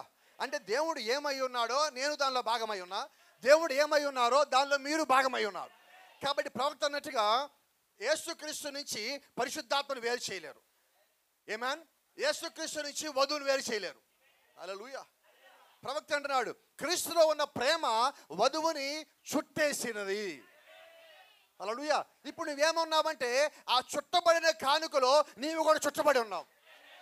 Thank you lord. ఎప్పుడైనా దేవుని యొక్క వాక్యం వచ్చినప్పుడు, ప్రవక్త వచ్చినప్పుడు, దేవుని యొక్క స్వరం వచ్చినప్పుడు, ఆయన బిడ్డలకి దేవుడు ఆయన యొక్క సేవకుని పంపించినప్పుడు ఆ సేవకుడు వచ్చి ఏం చేయాలంటే వారి స్థానం ఏంటో వారికి తెలియజేయాలా. ఇక నీకు ఎక్కువ చెప్పాల్సిన పని లేదు. నీ స్థానం నీకు తెలియజేసిన తర్వాత, నీ స్థానంలో వచ్చి నిలబడిన తర్వాత నీవు చెప్పేవాడిగా ఉంటావు. హల్లెలూయా. ఇలా మాట్లాడుకుందాం. ఆ చిన్న పుస్తకము ప్రకటన గ్రంథం 5వ అధ్యాయంలో ఎవరి చేతిలో ఉన్నది? బైబిల్ చదవట్లేదా? ప్రకటన గ్రంథం 5లో ఆ చిన్న పుస్తకం ఎవరి చేతిలో ఉన్నది? సింహాసనంలో ఒక ఆయన ఉన్నాడు, ఆయన చేతిలో ఆయన దగ్గర కుడి చేయి ఉన్నది, కుడి చేయిలో ఆ పుస్తకం ఉన్నది. ఆ పుస్తకం అంతకుముందు ఎక్కడ ఉంది? ఇది కదా ప్రశ్న. ఆదాము దగ్గర ఉంది. Is right? ఆదాము కన్నా ముందు మళ్ళీ ఆయన దగ్గరే ఉన్నది. అక్కడి నుంచి ఆదాము వచ్చాక ఆదాము చేతిలో పుస్తకం పెట్టాడు. ఆదాము దగ్గర ఆ పుస్తకం ఉన్నది. ఇప్పుడు ఆదాము ఏం కలిగి ఉన్నాడు అంటే జీవగంధాన్ని కలిగి ఉన్నాడు. ఎప్పుడైతే అవ్వ పాపం చేసిందో, అవ్వ పాపంలో పడిందో, ఆ పాపంలో ఆదాము భాగమై ఉన్నాడో, వాళ్ళిద్దరిని బయట పంపించేటప్పుడు ఈ కాల ప్రవక్త అంటున్నాడు, ఆ పుస్తకము ఆదాము చేతిలో జారిపడినది. ఇంతకీ అక్కడ పాపం చేయించింది వాడు ఎందుకంటే ఆ పుస్తకం తీసుకోవడానికి. హల్లెలూయా. అవ్వ కోసంగా చేసింది 2 పనుల కోసం చేశాడు. ఒకటి, వీడి సంతానం భూమి మీదకి రావాలా. ఈ కాల ప్రవక్త అంటున్నాడు, ఏదైనా తోటలో దేవుడు ఆత్మగానే ఉన్నాడు, అపవాది ఆత్మగానే ఉన్నాడు. దేవుడికి ఆయన కుమారులు కుమార్తెలు సృష్టించుకునే శక్తి ఉన్నది, అపవాదికి సృష్టించుకునే శక్తి లేదు. అయితే దేవుడు సృష్టించిన వాటిని వాడుకునే శక్తి వాడు కలిగి ఉన్నాడు. వాడికి సంతానం కావాలి, దేవుడికి సంతానం కావాలి. దేవుడు ఆదాము తయారు చేశాడు, ఆదాములోంచి అవ్వని బయట తెచ్చాడు. అవ్వని బయట తెచ్చేదాకా లూసిఫర్ ఆగాడు. ఎందుకని వాడు సృష్టించలేడు, వాడు ఆత్మగా ఉన్నాడు. దేవుడు ఆత్మగానే ఉన్నాడు. అయితే దేవుడు తనలోని ఆత్మని ఒక భాగం చేసి ఆదాములో పెట్టి దాన్ని విడగొట్టి ఇంకో భాగం చేసి అవ్వలో పెట్టాడు. ఇప్పుడు వీళ్ళిద్దరు దేవుడు ఒక ఆత్మలో భాగమై ఉన్నారు. ఆదికాండం 1వ అధ్యాయం 26 ప్రకారంగా దేవుడు తన పోలికలో తన స్వరూపం చెప్పిన వారిని సృజించను. అప్పుడు దేవుడు యొక్క స్వరూపం ఆత్మస్వరూపము. ఇప్పుడు దేవుడు ఆదాముని ఆత్మస్వరూపం సృజించాడు. అయితే ఎప్పుడైతే ఆదాముకి మట్టి శరీరం వచ్చిందో ఆ శరీరము పరిపూర్ణమైన మానవుని యొక్క స్వరూపమై ఉన్నది. ఇప్పుడు అయ్యేదేని తోటలో పరిపూర్ణమైన మానవ స్వరూపంలో ఉన్న ఆదాము పడిపోయినప్పుడు, ఆదాము బయటకు వచ్చిన తర్వాత కడపడు ఆదాము వచ్చి పడిపోయిన ఆదాము యొక్క స్వరూపాన్ని మళ్ళా తిరిగి కడతా ఉన్నాడు. ఇప్పుడు మనము తిరిగి కట్టి ఆ స్వరూపంలో భాగమై ఉన్నాం. ఆ స్వరూపంలో మనం చివరి భాగానికి వచ్చున్నాం. We are close to the head stone. మనం ఆ తలరాయికి అత్యంత సమీపంగా వచ్చి ఉన్నాం. హల్లెలూయా. దేవుని నామానికి మహిమ ఘనత ప్రభావం కలుగును గాక. అంటే మన తర్వాత ఇంకో సంఘకాలం లేదు, మన తర్వాత ఇంకో వధువు కాలం లేదు, మన తర్వాత ఇంకో కోతకాలం లేదు, మన తర్వాత ఇంకో కృపాకాలం లేదు. అన్ని జనుల కాలం యొక్క అంతంలో ఈరోజు మనం వచ్చి ఉన్నాం. Praise the lord. ఇది ఎక్కడి నుంచి బిగిన్ అయినది? ఏదైనా తోట నుంచి. విమోచన ప్రణాళిక ఎప్పటి నుంచి బిగిన్ అయిందంటే వీళ్ళు పడిపోయిన దగ్గర నుంచి బిగిన్ అయింది. ఇప్పుడు మనం ఎక్కడున్నామో తెలుసా? ఆ విమోచన ప్రణాళికలో చివరి భాగంలో మనం ఉన్నాం. తిరిగి లోపలికి వెళ్ళే భాగంలో ఈరోజు మనం వచ్చి ఉన్నాం. Praise the lord. ఆ విమోచన గ్రంథము ఆదాం పోగొట్టుకుంటే లూసిఫర్ పోయి ఆ పుస్తకం తీసుకోవాలనుకుంటాడు. ఎందుకంటే దాని లోపల కొన్ని పేర్లు ఉన్నాయి. వాడికి ఆ పేర్లు ఎవడో తెలిస్తే వాళ్ళ మీదకి పోతాడు. Praise the lord. ఇక్కడ ఇంకో సంగతి చెప్పాలి, మీకు అర్థం కావాలంటే. చెప్పాలా వద్దా? సమయం పర్వాలేదా? ఆల్రెడీ అయిపోదాం. 5వ అధ్యాయంలో ఆ పుస్తకం చూసి ఆ పుస్తకం తెరిచేవాడు ఎవడో లేడు భూమి మీద కానీ పరలోకంలో కానీ ఏ లోకంలో కానీ లేడన్న తర్వాత ఒక ఆయన ఏడ్చాడు. ఏడ్చాయని పేరు చెప్తారా? యోహానేనా? ఎందుకు ఏడ్చాడు? ఆ గ్రంథంలో పేర్లు నీకు తెలుసు, ఈయన పేరు ఉందో లేదో తెలియదు, అందుకని ఏడ్చాడు. ఇప్పుడు యోహాన్ ఏడ్చింది ఎందుకంటే ఆ పేరు ఉందో లేదో చూసుకోవాలని. లూసిఫర్కి ఆ పుస్తకం ఎందుకు కావాలంటే ఆ పేర్లు లోపల ఎవడున్నాయో వాడు కావాలా. యోహాన్ ఏడ్చింది అదే, లూసిఫర్ ఏడుస్తుంది అదే. అయితే దేవుడు ఏం చేశారంటే లూసిఫర్ ఏడుపుని పట్టించుకోలేదు కానీ యోహాన్ ఏడుపుని మాత్రం పట్టించుకున్నాడు. అవునా? అంతలో ఒక అతను అక్కడికి వచ్చి అని అంటున్నాడు, అయ్యా యోహాను, నువ్వు వధువుకు సాదృశ్యము, వధువు ఎన్నడు ఏడవదు. మొరపెట్టనేలా వధువా పలుకము అని చెప్పింది ఆ కాలం ఈ కాలం కాదా? ఇప్పుడు మనమున్న కాలం మూడో ఈడ్పు కాలం కాదా? ఇది మూడో ఈడ్పు కాలం అయితే ఇది పలికే కాలం కాదా? Praise the lord. దేవుని నామానికి మహిమ కలుగును గాక. కాబట్టి ఇప్పుడు వధువుని ఏడవనీయకుండా అక్కడ ఉన్న పెద్దల్లో ఒకటి వచ్చి అంటున్నాడు, అమ్మా అయ్యా నువ్వు ఏడవమాక, నువ్వు ఒక అధికారం పొందుకున్నాడు. ఎప్పుడు పొందుకున్నాడు? భూమి మీద సిలువేయబడ్డప్పుడు, కొట్టబడతా ఉన్నప్పుడు, రక్తం కింద పడతా ఉన్నప్పుడు అందరూ ఆయన రక్తం కింద పడింది, భూమికి రక్షణ వచ్చింది, భూమిలో స్వస్థ వచ్చింది అంటున్నారు. అయితే ఇది తెలియకుండా మర్మయుక్తంగా ఈ పరలోకంలో ఈ పుస్తకమైన అధికారం పొందుకుంటా ఉన్నాడు. హల్లెలూయా. ఆ పెద్దల్లో వచ్చి ఒకటి చెప్పాడు, ఇదిగో గొర్రెపిల్ల యూదాగోత్ర సింహం కిందకి పోయి వధించబడి రక్తం కాల్చి ఆ పుస్తకం తెరవడానికి అధికారం జయము పొందెను. ఎప్పుడు? సిలువలో ఉన్నప్పుడు. హల్లెలూయా. అధికారం పొందుకున్న దేనికంటే వధువుకి ఆ పుస్తకం ఇచ్చానికి. ఏమాన్? లూసి ప్రవక్త అన్నాడు, లూసిఫర్ పోయి ఆ పుస్తకం పట్టుకోవడానికి వెళ్ళినప్పుడు వాడి మురికి చేతులు కాలని అన్నాడు ఆయన. ఎవడు మురికి చేతులు అంటే జీవగంధం వాడిది కాదు, ఆదాముకి ఇచ్చాడు, పోగొట్టుకున్నాడు. ఇప్పుడు మళ్ళా అది పైకి వెళ్ళిపోయి ఆయన చేతిలోకి వెళ్ళింది. ఎప్పుడైతే లూసిఫర్ మురికి చేయి పెట్టి పట్టుకోవాలనుకున్నాడో మళ్ళా ఈ పుస్తకం పోయి పరలోకంలో ఉన్న ఆ సింహాసనంలో ఆయన కుడి చేతిలోకి వెళ్ళి పడింది. 4వ అధ్యాయంలో యోహాను పైకి వెళ్ళి ఆయన ముందుకు వచ్చి ఉంచాడు. 5వ అధ్యాయంలో అయ్యా ఆ పుస్తకం తెలిసేవాడు ఎవడు లేడా? ఇదిగో ఒకడు ఆయన ఉన్నాడు. ఎవరైనా? ఇదిగో కొత్త సింహము, ఇదిగో గొర్రెపిల్ల. ఆ గొర్రెపిల్ల యోహాను భూమి మీద ఏమన్నాడంటే, ఇదిగో లోక పాపం మోసుకుని పో దేవుని యొక్క గొర్రెపిల్లని పరిచయం చేసింది ఆ యోహానే. హల్లెలూయా. దేవుని నామానికి మహిమ కలుగును గాక. బాప్తిజం ఇచ్చే యోహాను ఎవరి గురించి పరిచయం చేశాడో ఇప్పుడు ఆ గొర్రెపిల్లని పరలోక రాజ్యాన్ని చూస్తూ ఉన్నాడు. అక్కడ లేఖనం ఇలా చదివిస్తూ ఉన్నది. ప్రవక్త అంటున్నాడు అక్కడ సింహాసనం అన్నది. యోహాను అదిగో యూదాగోత్ర సింహం అనగానే యోహాను ఎలాగ తిరిగాడు. క్షమించండి, అక్కడ వధించబట్టి ఉన్న ఒక గొర్రె పిల్ల ఉన్నది అనగానే గొర్రె పిల్ల చూద్దామని తిరగగానే లోపల నుంచి ఒక సింహం నడిచి వస్తూ ఉన్నది. Praise the lord. ఎవరా సింహం? గొర్రె పిల్ల కదా ఉండాలి అక్కడ. ఆమేన్. ఆయన అధికారం పొందుకొని ఉన్నాడు.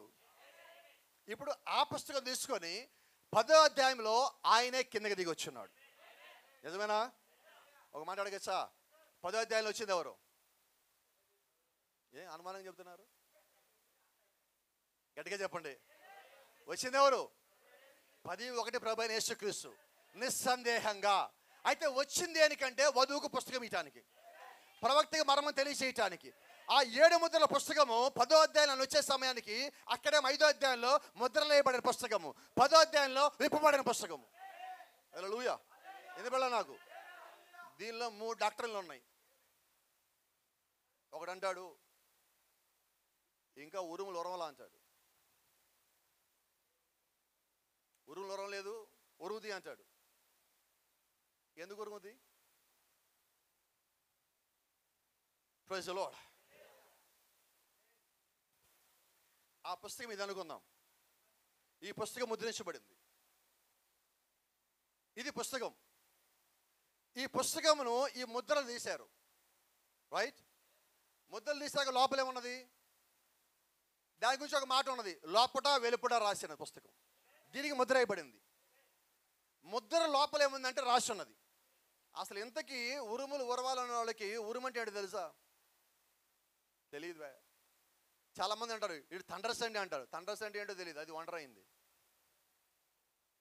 థండర్స్ అంటే తెలియదు, థండర్స్ అనేస్తారు ఈరోజు.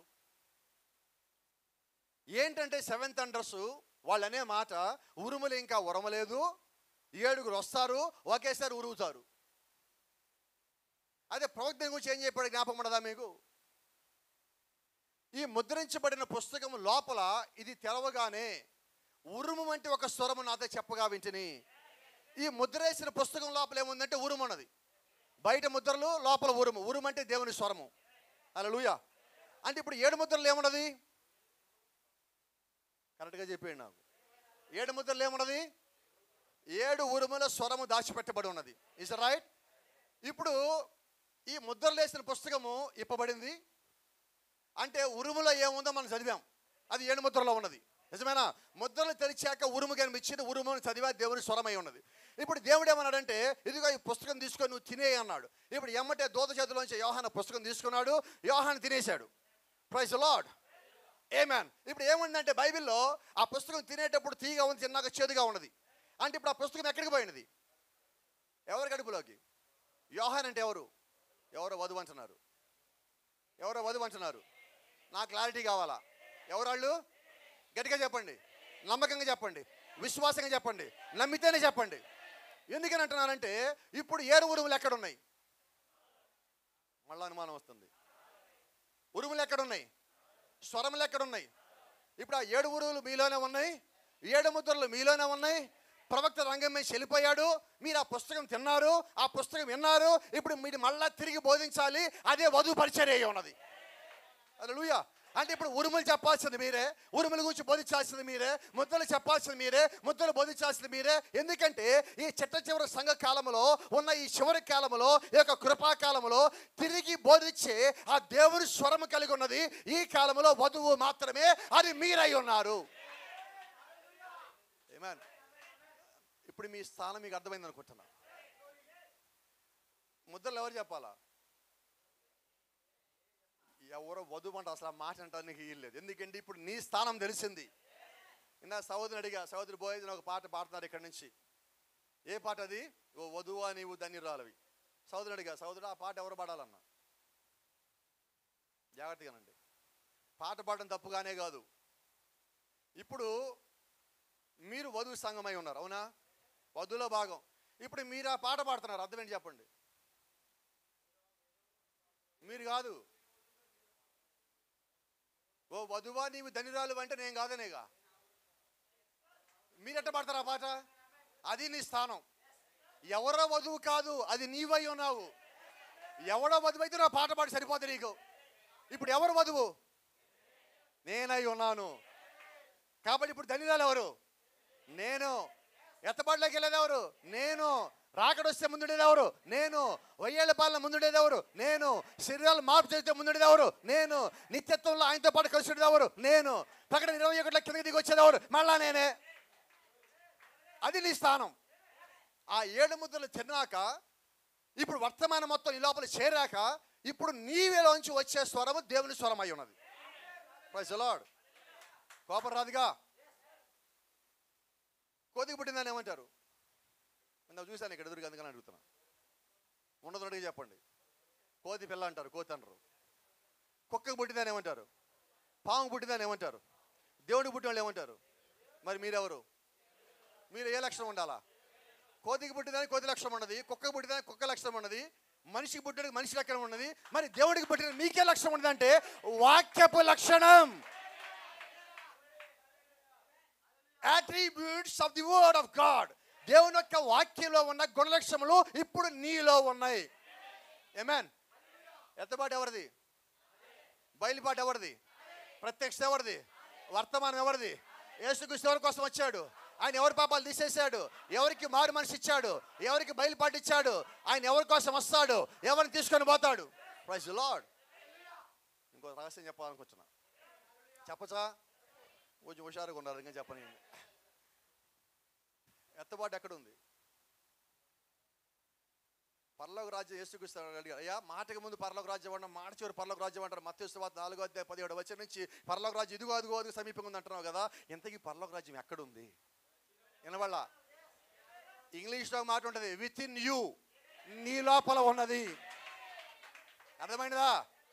వధువు అంటే మనం కాదు, వధువు అంటే నేను. ఈ వర్తమానం మనల్ని ఇంకా ప్రత్యేకపరుస్తా ఉన్నది. ఈ గడియ వర్తమానము మనము కాదు, నేను. చివరికి వచ్చున్నాము. ఎవడు రక్షించబడ్డాడో బైబిల్ రాయలేదా? అంతం వరకు సహించిన వాడు ఎవడో ఒకడే. ఒక్కొక్కడి గురించి ప్రవక్త అంటున్నాడు, ఎత్తబాటు అన్ని జనుల్లో వ్యక్తిగతము. పొలంలో ఇద్దరు పని చేస్తున్నారు, సమాధానం రావాలా? ఎంతమంది వెళ్ళారు? రాత్రి ఇద్దరు పడుకున్నారు, ఎంతమంది వెళ్ళారు? ఇద్దరు తిరగలు తిప్పుతారు, ఎంతమంది వెళ్ళారు? ఇద్దరు ప్రయాణంలో ఎంతమంది వెళ్ళారు? అంటే వ్యక్తిబాటు వ్యక్తిగతమేనా? అంటే ఒక్కొక్కరమేనా? దేవుడు యూదులతో రాజ్యంగా వ్యవహరిస్తాడు, మనతో వ్యక్తిగతంగా వ్యవహరిస్తాడు. కాబట్టి వధువు అన్నది వ్యక్తిగతమై ఉన్నది, ఎత్తబాటు అనేది వ్యక్తిగతమై ఉన్నది, బయలుపాటు అనేది వ్యక్తిగతమై ఉన్నది, ప్రత్యక్ష వ్యక్తిగతమై ఉన్నది, పరిశుద్ధాత్మను పొందుకోవడం కూడా వధువులో వ్యక్తిగతమై ఉన్నది. హల్లెలూయా. ఇప్పుడు దేవుడు ఇక్కడికి వచ్చి, దేవుడు గిద్యోని దగ్గరికి దూత ఎందుకు పంపించాడు? వినబడాల నాకు? హల్లెలూయా. Thank you lord.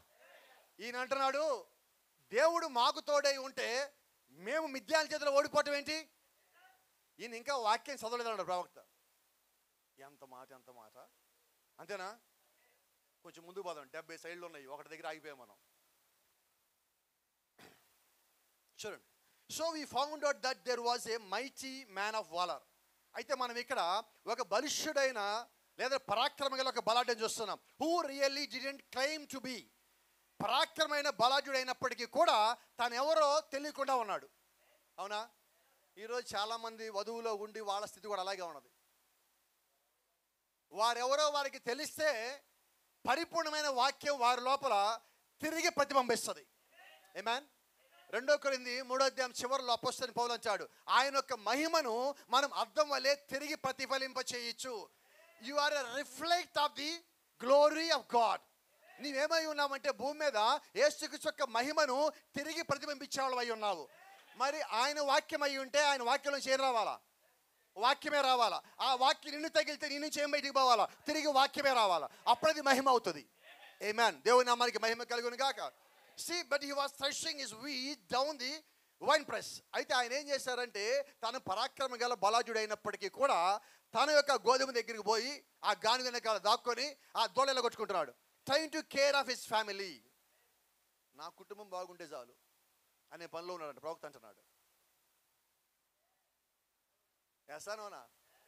ఈరోజు మనం ఎలాగున్నాం? చాలా మంది పరిచయం చేద్దాలన్న పాస్టర్ గారు, ముందు నా కుటుంబం, తర్వాత వినబడలా చెప్పండి ఏదో ఒకటి.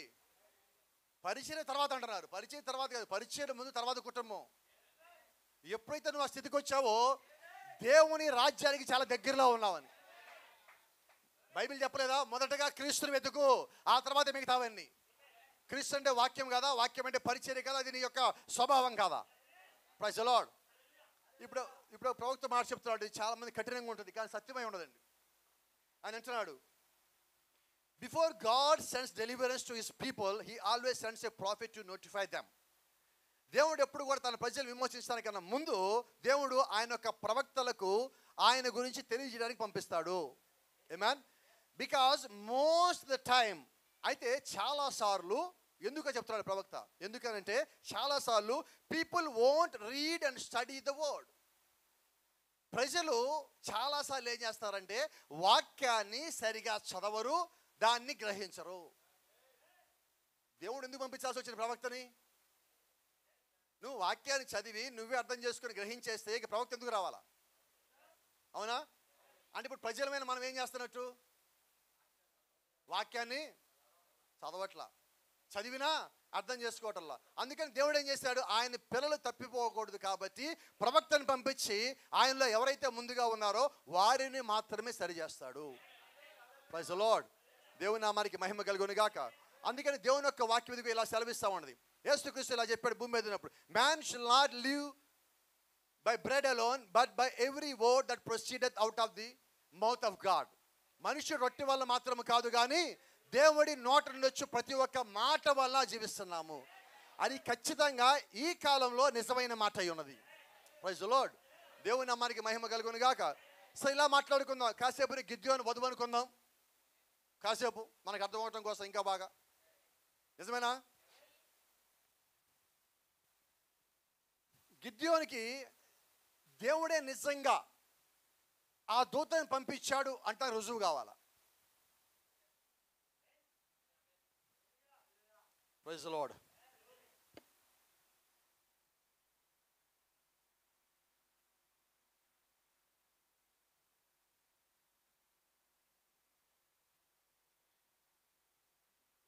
Praise the lord.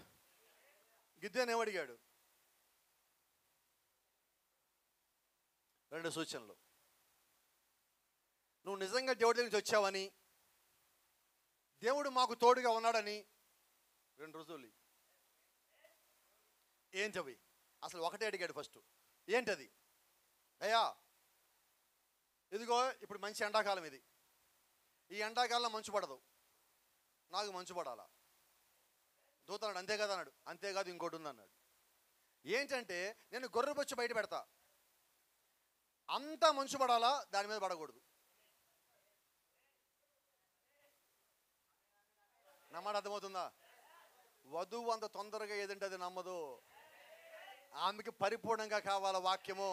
వచ్చింది దూతనని, వచ్చింది పంపించింది దేవుడేనని ఆమెకి స్పష్టమైతే అప్పుడు ఇంకేదైనా కూడా నమ్ముతుంది. హల్లెలూయా. మోషే అక్కడికి వెళ్తానంటే మోషే అంటాడు, అయ్యా నన్ను అక్కడ పోతే వాళ్ళు నమ్మరు, నువ్వు పోతే నేను పంపిస్తే నమ్ముతారుగా. అయితే నువ్వు పంపించావంటే సూచన అంటే చెప్పరాదు, నీకు 2 సూచనలు ఇస్తా మోషే. ఆమేన్. ఇప్పుడు గిద్యోను ఏమడుగుతున్నాడు అంటే, గిద్యోను కొంత బైబిల్ తెలుసుగా. అంటే మోషే దగ్గరికి వచ్చింది ఆయనే అయితే మళ్ళీ ఆయన ఇవ్వగలడు. నోవా దినాల్లో ఆకాశంలో మేఘాలు పెట్టి, మేఘాల నీళ్లు పెట్టి, నీళ్లు కింద పడకుండా ఆ మేఘాలను కుట్టేసిన వాడు దేవుడు కాడా?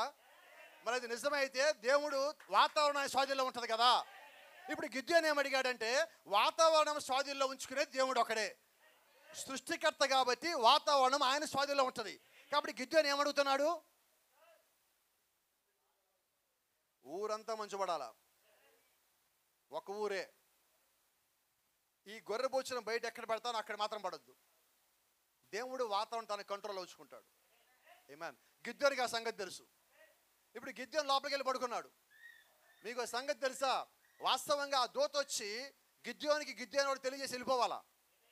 ఇప్పుడు గిద్యోని కోసం ఆ దూత ఒక రోజంతా అక్కడ కూర్చోవాలా. Praise the lord. అంటే నిజంగా వధువు ఎలాంటి వాడు తెలుసా? ఎవరన్నా కూర్చోబెట్టేసాడు. హల్లెలూయా. దేవుని నామానికి మహిమ ఘనత ప్రభావం కలుగును గాక. పొద్దున్నే గిద్యోను బయటకు వచ్చాడు, మొత్తం అంతా మంచు పడి ఉంది, దాన్ని పిండాడు గొర్రెబొచ్చుని, అక్కడ మాత్రం తడవలా. గిద్యోను కన్ఫర్మేనా, ఇక పోదామా మనం విద్యాల మీదకి అన్నాడు. అయ్యా ఏమనుకో, మాకు ఇంకొక సూచన ఉంది, ఇంకొకటి ఉన్నది. నేను త్వరగా నమ్మనేది, నాకు పరిపూర్ణంగా తెలియాలా. నాకు పూర్తిగా తెలిస్తే అప్పుడు ఏం చెప్పినా కూడా నమ్ముతా. సరే ఇంకేం కావాలి? Just reverse. ఏంటిది? రివర్స్ చేయమన్నాడు. అంటే ఊరంతా మంచు పడకూడదు, నా గొర్రె బొచ్చు మీద మాత్రం మంచు పడాలా. ఆమేన్. అంటే ఇప్పుడు దూత ఏం చేయాలా? పూర్తిగా రివర్స్ చేయాలా. నిన్న ఎక్కడ ఆపాడో అక్కడ పడాలి, నిన్న ఎక్కడ పడిందో అక్కడ ఆపాలా. దేవుడికి మాత్రం అది సాధ్యమై ఉన్నది. కాబట్టి గిద్యోను ఏం చేశాడంటే, వచ్చిన వాడు దూత అయితే, పంపించింది దేవుడైతే, దేవుడు ఖచ్చితంగా అది చేయాల్సిందే. ఇప్పుడు దూత వచ్చింది కేవలం చెప్పిపోదామని. అయితే ఇప్పుడు గిద్యోను వల్ల దూత 2 రోజులు అక్కడ ఉండాల్సి వచ్చింది. Praise the lord. వధువు ఊరకనే పంపించదండి. తనకి బయలుపాటు వచ్చేదాకా యాకోబు తెల్లవార్లు దూతతో పోరాటం చేశాడు. యాకోబు ఎవరో తెలుసా? మన గ్రాండ్ డాడీ అండి. మన తాతయ్య ఉన్నాడు యాకోబు. యాకోబు అంటే మోసగాడు. మోసగాడు అంటే ప్రవక్త సప్లాంటర్ అన్నాడు. మోసగాడు. అయితే ఇప్పుడు మనం ఏమై ఉన్నామంటే, ఆ మోసగాళ్ళకి పిల్లలు పుట్టున్నాం కాబట్టి మనం మోసగాళ్ళమై ఉన్నాం. గమనించండి, చాలా జాగ్రత్త. ఆ దూత ఎప్పుడైతే తెల్లారిని పట్టుకొని యాకోబు పోరాటం చేశాడో, తెల్లవారిపోతే నేను పోవాలంటాడు ఆయన. నువ్వు నన్ను దీవించి వెళ్ళిపో అంటున్నాడు. ఈయన అన్నాడు, ఎంతసేపు కాలు పెట్టుకున్నావు, ఇంత పోరాటం చేశావు, నీ పేరేంటి అన్నాడు. నా పేరు యాకోబు అన్నాడు. సప్లాంటర్ అన్నాడు, అంటే మోసగాడు అని అన్నాడు. ఇక నుంచి నీ పేరు మోసగాడు కాదు, నీ పేరు మార్చి చెప్పు అన్నాడు. ఏం పేరు అయ్యా అన్నాడు. ఇజ్రాయేల్. ఇజ్రాయేల్ అంటే పోరాడువాడు. ఆమేన్. అంటే దూత వచ్చి మాట్లాడిన తర్వాత యాకోబు పేరు మారింది. దూత వచ్చి మాట్లాడిన తర్వాత గిద్యోను జీవితం మారింది. దూత వచ్చి మనతో కూడా మాట్లాడిన తర్వాత మన స్థానం ఏంటో మనకు తెలిసింది. Praise the lord. అంటే దూత ఎప్పుడు వచ్చినా ఆయన పని ఏంటో తెలుసా? 1, నిన్ను ఆశీర్వదించడము. 2, నిన్ను వదిలిపెట్టాను త్వరగా పోడు. 3, నీకు ఏం కావాలో అది నీకు ఇచ్చిపోవాలా. 4, నీ స్థానానికి తెలియజేసి వెళ్ళిపోతాడు. హల్లెలూయా. ఇప్పుడు గిద్యోను మళ్ళా ప్రభు రమ్మని అడగటల్లా, ఒకసారి వచ్చి మొత్తం కన్ఫర్మేషన్ ఇస్తే, గిద్యోను డౌట్ ఏంటి ఇంతకీ? దేవుడు మాకు తోడుగా ఉన్న ఎడల అద్భుతాలన్నీ ఏమైనాయి, ఆశ్చర్యకాలన్నీ ఏమైనాయి? మా పితరులు మా కథలు చెప్పారు. ఏంటి ఆ కథలంటే, ఐగుప్తులోంచి అద్భుతాలు చేసి తీసుకొచ్చిన వాడు ఆ దేవుడు కాదా? ఆయన మన దేవుడు, ఆయన యెహోవా దేవుడు ఆయన మాకు చెప్పారు. అవి నిజమే. అయితే ఆయన మాకు తోడుగా లేడు, మమ్మల్ని వదిలేశాడు, మమ్మల్ని మిద్యానీయులకి అప్పచెప్పి వెళ్ళిపోయి ఉన్నాడు అంటాడు. నిన్ను పంపించిన వాడు నేను కాదా? Praise the lord. ఇప్పుడు గిద్యోనుని మిద్యానీయుల మీద దేవుడు రేపుతున్నాడు. వాళ్ళు చాలామంది, ఈయనేమో ఒక్కడు. ఈయనకి ఇప్పుడు వెనకాల సైన్యం దేవుడు తయారు చేయాలా. హల్లెలూయా. దేవుని నామానికి మహిమ ఘనత ప్రభావం కలుగును గాక. ఇప్పుడు 2వ సూచన ఎప్పుడైతే వచ్చిందో అప్పుడు ఈయన నమ్మున్నాడు. ప్రభువా నాకు కన్ఫర్మ్ అయింది, ఇప్పుడు నా పని ఏంటో చెప్పు. యుద్ధానికి పోవాలా. ఆమేన్. ముందు చిన్న పనులు చెప్పి ఇవన్నీ బాగానే చేసి వచ్చాడు గిద్యోను. ఇప్పుడు యుద్ధానికి పోవాలన్నాడు. యుద్ధానికి పోవాలంటే ఒక్కడు చేయలేడు కదా, మనుషులు కావాలా, సైన్యం కావాలా. ఆమేన్. ఇప్పుడు దేవుడు చేసే ఒక పని మీకు జ్ఞాపకం చేస్తున్నా. Before choose anything, God will filters it always. దేవుడు దేనిని ఎంచుకునేటప్పుడు దాన్ని ముందు వడపోసి వేస్ట్ మెటీరియల్ మొత్తం బయటపడేసి అసలు తీసుకుంటాడు. అవునా? అన్ని జనులు ఏం చేశారంటే, అన్ని జనుల నుంచి వచ్చిన డినామిక్ సంఘాలు ఏం చేసినాయంటే, వాళ్ళకి తాజాగా పండిన ఒక అరటిపండు తీసుకెళ్ళిస్తే తొక్క తీశారు 4 వైపులా, మనం చూస్తూనే ఉన్నాం. లోపల నుంచి పండు కూడా తీశారు, చూస్తూనే ఉన్నాం. పండు తీసేశారు, తొక్క తింటున్నారు. వినమల్లా వాళ్ళు క్రీస్తుని దోసేసి క్రిస్మస్ తీసుకెళ్ళిపోయారు. మనం ఆ క్రిస్మస్ వద్దే, మా క్రీస్తుడు చాలన్నా మనమేమో. అర్థమైందా? వాళ్ళేమో తొక్క తింటున్నారు. ఎందుకంటే బైబిల్ చెప్తా ఉన్నది, ప్రవక్త అంటాడు విత్తనముతో. అది సంగతి. కోపం రాదుగా మళ్ళా. యేసుక్రీస్తు విత్తనమై ఉన్నాడు మరి గర్భంలో. మరి ఇప్పుడు మరి ఏమవుతుంది?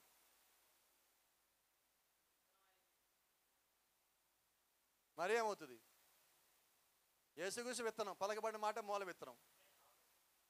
ఆమె అవ్వాలా అంతే. లోపల నుంచి ఆమె బయటకు వచ్చేదాకా ఆమె, తర్వాత ఆమెను పక్కన పెట్టాడు. పెంతెకొస్తేలు మనకన్నా ముందు వచ్చారు, ఆత్మను పొందుకోలేదా? దేవుడు వాళ్ళు పక్కన పెట్టలేదా? ఇప్పుడు చివరి వచ్చింది ఎవరు? మనం. ఎంత గొప్ప సంగతి అండి ఇది. అంటే ఇప్పుడు దేవుడు మనల్ని ఏం చేస్తా ఉన్నాడంటే, మనల్ని ముందే తీసుకురావాలి. అయితే మనం ముందే తీసుకొచ్చినప్పుడు దేవుడు మనల్ని తొక్కలో ఉంచాల. తొక్కలో ఉంటే మనకి ఇష్టం లేదు. అందుకని దేవుడు ఏం చేశాడు, ఆ తొక్క ద్వారా లోపల మనల్ని తయారు చేసిన తర్వాత దాన్ని తీసేసి ఇప్పుడు విత్తనంగా మనం తయారు చేసి పెట్టున్నాడు. Praise the lord. దాని కొరకు దేవుడు కళాలు తీసుకున్నాడు. దాని అర్థం ఏంటంటే, చెట్టు నాటాడు, విత్తనం నాటబడింది, విత్తనం చనిపోయినది, అది మొలకెత్తింది, దాని నుంచి గింజలు వచ్చినాయి, తొక్క వచ్చింది, తొక్క నుంచి గింజలు వచ్చింది. అవన్నీ అయిపోయాక గింజలు మాత్రం తీసి ఈ చెట్టును మొత్తం గాలి చేస్తున్నాడు. అంతేనా? అంటే ఇప్పుడు దేవుడు ఏం చేశాడంటే ఈ విత్తనం కోసం అది నాటించాడు. ఆమేన్. అంటే దేవుడు ఫిల్టర్ చేస్తూ ఉన్నాడు, ప్రతిదాన్ని వడపోస్తూ ఉన్నాడు. ఈ దినము కూడా దేవుడు అలాగే మళ్ళా వడపోసేవాడై ఉన్నాడు. Praise the lord. కొంచెం ముందుకు పోదాం. అదే అధ్యాయంలో అతడు నీళ్ల యొద్దకు ఆ జలమును దిగజేసినప్పుడు యెహోవా అంటున్నాడు, కుక్క గతుకున్నట్లు తన నాలుకతో నీళ్లను గతికిన ప్రతివారిని, తాగుటకు మోకాళ్ళలోని కుంగిన ప్రతివారిని వేరువేరుగా ఉంచమని గిద్యోనుతో సెలవిచ్చెను. ఏం చెప్పాడండి? వినబడలా? కుక్క గతికినట్టు గతికి తన నాలుకతో నీళ్లను గతికిన ప్రతివారిని. మనకు అర్థం అవడం కోసం ఇదిగో ఈ బొమ్మ చూద్దాం. ఎలా ఉన్నారు వాళ్ళు?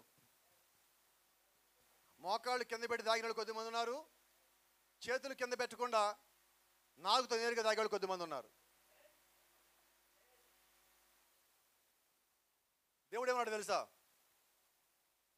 నెక్స్ట్ వచనంలో, చేతితో నోటికి అందించుకొని గతికిన వారి లెక్క 300 మంది, మిగిలిన జనులందరూ నీళ్లు తాగుటకు మోకాళ్ళు ఉన్నది. హల్లెలూయా.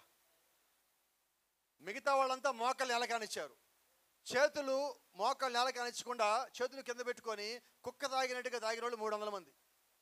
ఇప్పుడు దేవుడు అన్నాడు, అందరిని పంపించేసి కుక్క తాగినట్టు ఎవరైతే తాగారో ఆ 300 మంది ఉంచమన్నాడు.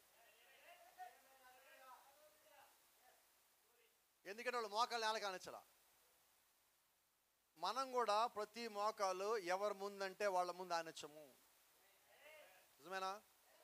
మీకు చిన్న సంగతి చెప్పాలా, మరి మీకు తెలిసే ఉంటుంది అనుకుంటే, అయినప్పుడు కూడా మళ్ళీ మీకు జ్ఞాపకం చేస్తున్నాను. ఒకసారి ఈ సంఘకాలపు ప్రవక్తకు ఒక అవకాశం వచ్చింది. వాటికన్ సిటీకి వెళ్ళాడు ఆయన. అక్కడ పోపు ఉన్నాడు. పోపుని కలవడానికి పోయాడు. వాళ్ళు అన్నారు, నువ్వు ఎవడవైనా సరే లైన్లో రావాల్సిందే అన్నాడు. సరే ఈ లైన్లోనే ఉన్నాడు. ఇక దగ్గర దాకా వచ్చాడు. ఇక దూరంలో ఉన్నాడు ఆయన. వాళ్ళు అన్నారు, ఆయన ముందు చెప్పులు బూట్లు వేసుకోండి, నువ్వు బూట్లు ఇప్పాలన్నారు. సరే అని బూట్లు కూడా ఇప్పాడు. లైన్లో దగ్గర దాకా వచ్చాడు. ఇక అంత దూరం ఉంది, నేను వెళ్ళాలి. ఇంకా ఇలా అంటున్నారు, ఆయన దగ్గరికి మోకాళ్ళ నుంచి నడుచుకుంటూ పోవాలా, ఆయన చేయిని ముద్దు పెట్టుకోవాలా, మళ్ళీ మోకాళ్ళ నడుచుకుంటూ వెనక్కి రావాలన్నాడు. ఈయన వెనక్కి వెళ్ళిపోయి బూట్లు వేసుకుంటున్నాడు. వాళ్ళు అదేంటిది ఇక్కడ దాకా వచ్చి ఎంతసేపు వెయిట్ చేసి వెళ్ళిపోద్దామంటే, ఈ మోకాలు ఎవడు ముందు ఆడు ముందు అవ్వదులే అన్నాడు. నా మాట మీకు అర్థమవుతున్నదా? అంటే మనం దేనికంటే దానికి మన మోకాళ్ళు ఉంచేవాళ్ళం కాదండి. యేసు క్రీస్తు కొరకు మాత్రమే, దేవుడి కృప కొరకు మాత్రమే, కేవలం ప్రార్థనలో మాత్రమే, అంతేగాని వ్యక్తుల ముందు మనం మోకరిల్లొద్దు. ఈ మధ్య నేను చూశాను ఎక్కడో, నాకు సరిగ్గా స్థలం గుర్తులేదు, కానీ ఒక పాస్టర్ గారు ఇంకో పాస్టర్ గారికి అవకాశం ఇవ్వగానే, ఎంత పెద్ద పాస్టర్ గారు నాకు అవకాశం ఇచ్చారు, ఎమ్మటి ఆయన ముందు మోకరిల్లి పాస్టర్ గారు నాకు ప్రార్థన చేయని అంటున్నాడు. ఇదేంటిది? పాస్టర్ గారు ఇళ్ళలో ప్రార్థన చేసుకున్నారు. బలిపీఠం మీదకి పోయాక ఆ స్థానిక పాస్టర్ గారు మళ్ళీ నీకు ప్రార్థన చేస్తాడా? ఇప్పుడు జాషువా నన్ను పిలిచాడమ్మా ఇక్కడికి. ఇప్పుడు నేను ఇక్కడికి వచ్చా, ఎమ్మడే జాషువా ముందు మోకరిల్లి జాషువా గారు నాకు ప్రార్థన చేయడం అలా నేను వినపడలా. ఇదేంటిది? ఏంటంట ఇది? బానిస, చెవుకి రంధ్రాలు ఉన్నాయి వాళ్ళకి, కదురు గుచ్చబడింది ఆలయం గుమ్మాలకి. నువ్వు బానిసవు కాదు వ్యక్తుల ముందు మోకరిల్లటానికి. నువ్వు వచ్చింది, నేను వచ్చింది పేరు ప్రతిష్టలకు కాదు, నా వైపు మన వైపు సంఘం తిప్పడానికి కాదు, దేవుడి వైపు తిప్పడానికి. 10 మంది నన్ను మెచ్చుకోవడం కొరకు నేను రాలేదు, వాక్యాన్ని వాక్యంలాగా ప్రకటించడానికి వచ్చున్నా. చచ్చినా బ్రతికినా అలాగే చెప్తా. హల్లెలూయా. రాజీ పడే ప్రసక్తే లేదండి. Praise the lord. దేవుని నామానికి మహిమ కలుగును గాక. కొంచెం ముందుకు పోతున్నా. At the time of Moses, మోసే కాలంలో కూడా దేవుడు నీళ్ల దగ్గరే వేరు చేశాడు. నిజమేనా? ఇదేంటంటే ఇది? మోసే కాలం నీళ్ళ దగ్గర వేడి చేశారు, నోవా కాలం నీళ్ళ దగ్గర వేరు చేశాడు, గిద్యోని దగ్గర నీళ్ళ దగ్గర వేరు చేస్తున్నాడు. అంటే దేవుడు ప్రతి కాలం నీళ్ళ దగ్గర వేరు చేస్తాడు అనమాట. అంటే ఇప్పుడు కూడా తండ్రి, కుమార, పరిశుద్ధాత్మ, ప్రభువైన యేసుక్రీస్తు నామం ఆ తేడాలో బాప్తిజం ఉన్నది. అక్కడ కూడా దేవుడు వేరు చేసేవాడిగా ఉన్నాడు. అందరు రాలేరు. మీరు పని చోటగా పోయి మీరు రండి బాప్తిజం ఇస్తామంటే అందరు రారు, 300 వస్తారు. ఎందుకంటే గిద్యోనికి ఎంతమంది కావాలి, అలాగే దేవుడికి ఎంతమంది కావాలి ఎత్తబాటులో, వాళ్ళే వస్తారు. లెక్క ఎక్కువ కాదు, తక్కువ కాదు. ఆయన లెక్క ఎప్పుడు పరిపూర్ణంగా ఉంటుంది. దేవుడి లెక్కలు ఎప్పుడు తప్పు కావండి, అవి పరిపూర్ణమై ఉన్నవి. కాబట్టి దేవుడు వేరు చేయాలనుకుంటే ఆయన ప్రతి చోట వేరు చేస్తాడు. ఇప్పుడు చూడండి, ప్రవక్త అంటున్నాడు, సంఘములో విశ్వాసి అవిశ్వాసి పెనేసుకొని ఉన్నారన్నాడు. నిజమేనా? ఇప్పుడు దేవుడు వీళ్ళని వేరు చేస్తాడు, వేరు చేయడా? పెన్ వేసుకొని కాదు, నువ్వు కవల పిల్లగా పుట్టా కూడా నేను వేరు చేస్తాడు. పుట్టలేదా ఆదికాండ కవల పిల్లలు? చేయలేదా వేరుదే వాళ్ళని? చేశాడు లేదా? కయ్యను ఏబేలు ఎవరు? కవల పిల్లలు కాదా? దేవుడు వేరు చేయలేదా? ఒకడు పైకి వెళ్ళాడు, ఒకటి కిందకి పోయాడు. అంతే ఈ దినం కూడా సంఘము కలిసి ఉన్నప్పటికీ కూడా విశ్వాసి అవిశ్వాసి ఆ సమయం రాగానే ఆయన వేరు చేసే సమయం వచ్చినప్పుడు దేవుడు ఇంటిని వేరు చేస్తాడు. అందుకని ప్రవక్త అంటాడు, ఇప్పుడు మనమున్న కాలము ఇది కేవలం కృపాకాలమే కాదు, వధువు కాలమే కాదు, కోతకాలమే కాదు, ఎత్తబడే కాలమే కాదు, కానీ ఆయన అంటాడు సెగ్రిగేషన్ టైం, వేరు చేయు కాలం అయి ఉన్నది. Praise the lord. అంటే దేవుడు ఆయన దూతను పంపించింది దేనికి? వాక్యం పంపించింది దేనికి? తీర్పు కన్నా ముందుగానే అందరికి హెచ్చరిక చేసింది దేనికంటే వేరు చేయబోతా ఉన్నాను. నోవా దినములు చేసింది అదే, మోషే దినములు చేసింది అదే, ఇప్పుడు మనం చదువుకున్నట్టుగా గిద్యోని కాలం చేసింది అదే. ఇప్పుడు రేపో ఎల్లుండి ఆయన వచ్చినప్పుడు ఆయన మళ్ళా చేయబోయేది కూడా అదే అయి ఉన్నది. ఆయన వచ్చేదే వేరు చేయటానికి. తీర్పుకి అప్పగించే వాళ్ళని తీర్పుకి, లేదంటే మహాశ్రమలకు అప్పగించే వాళ్ళని శ్రమలకు అప్పగించి ఆయన వధువును పైకి తీసుకొని పోవాలి. అంటే మళ్ళా కాలంలో వధువులో ఉన్నవారు, వధువులు లేనివారు వేరు చేయబడతా ఉన్నారు. హల్లెలూయా. ఒకసారి చూద్దాం. మీకు ఇవన్నీ లేఖనాలు చెప్పట్లా, మీరు చదివితే గిద్యోని పుస్తకం మీకు అర్థమవుతుంది. 32,000 మంది ఇంట్లోంచి బయటకు వచ్చారు. వెళ్ళిపోమనగానే ఆయన అడిగాడు, ఇంతమంది ఎందుకు? వాళ్ళు గెలవటానికి అన్నాడు. దేవుడు ఒక మాట అన్నాడు, ఇంతమందిని తీసుకుని పోయి నువ్వు గెలిస్తే గిద్యోను నేను గెలిపించాడు ఎలాగవుతుంది? గెలిచాక నా బలం అంటావు నువ్వు. కాబట్టి ఎంతమంది రావాలా? మీ శత్రువులు ఎక్కువ మంది ఉండాలా, మీరు కొద్ది మంది ఉండాలా? అప్పుడు యెహోవా మాకు ఇచ్చాడని మీరు అంటారు. అంతేనా? మనకు చిన్న సమస్య వచ్చింది, ఆ సమస్య మనమే సాల్వ్ చేసుకున్నాం, మనం ఏమంటాం? దేవుడు చేశాడు అంటావా? మేమే చేసేసుకున్నామండి అంటాం. అదే పెద్ద సమస్య వస్తే ఇప్పుడు దేవుడు చేశాడని చెప్పాలా. అప్పుడు దేవుడు ఏం చేస్తాడు? సమస్య పెద్ద చేయడానా? మనల్ని అందరి నుంచి వేరు చేసి పక్కన పెట్టి నువ్వే దీన్ని ఫేస్ చేయి అంటాడు. అయిపోయా. 32,000 మంది ఇంట్లోంచి బయటకు వచ్చారు. ఆయన అన్నాడు, ఇంతమంది అక్కర్లేదు, మోకాళ్ళు నొక్కుతున్న వాళ్ళు, రాలేని వాళ్ళు వెళ్ళిపోండి. 22,000 మంది వెనక్కి వెళ్ళిపోయారు. ఇక 10,000 మంది పెట్టుకుని వెనకపోతున్నాడు. ఈ 10,000 మందిలో నీళ్లు తాగమన్నారు. ఏమైంది? లెక్కలేశారు. లెక్కలేసే 300 మంది మాత్రమే నేలకు మోకాళ్ళు అనించలేదు. అంటే వాళ్ళు మోకాళ్ళు బలహీనంగా లేవు, వాళ్ళు బలవంతులు. ఆ 300 మందిని వేరు చేసి మిగతా వాళ్ళు వెళ్ళిపోండి అన్నాడు. 9,700 వెనక్కి వెళ్ళిపోయారు. కరెక్ట్గా మాట్లాడితే 31,700 మంది వెనక్కి వెళ్ళిపోయారు. ఇంట్లోంచి బయలుదేరినప్పుడు అందరూ ఏం చెప్పారు? ఇంట్లో అసలు నిజానికి యుద్ధానికి వెళ్ళిన ఎంతమంది? ఇప్పుడు కూడా వర్తమాన సంఘాల్లో విశ్వాసం చర్చలు బయలుదేరి మేము ఎత్తబడి సంఘాలకు వెళ్తాం తెలుసా అంటున్నారు. కొంతమందికి అర్థమై ఉంటుంది. ఎవరి కాళ్ళు వర్తమానం అంటున్నారు, మేము వెళ్ళిపోతాం అంటారు. మాది ఎత్తబడి సంఘం, మాది వధువు సంఘం, మేము పైకి వెళ్ళిపోతాం, మాకు మీకు సంబంధం, మాకు మీకు పొత్తులేదు, వెళ్ళిపోతాం అంటున్నారు. ఎప్పుడు వెళ్ళిపోయేది? అది లెక్క. మరి మిగతా వాళ్ళు అనుకున్నాగానే అన్నీ అవుతాయా అనాలా? అంతేనా? ఇప్పుడు ఈ 31,700 మంది ఇళ్ళకి వెళ్ళి ఏం చెప్పాలా? మమ్మల్ని పనికిరావన్నారు. ప్రభువా. ఇప్పుడు విడబడిన వాళ్ళు ఏం చెప్పాలా? గట్టిగా చెప్పండి, ధైర్యంగా చెప్పండి, ఉడనట్టు చెప్పండి.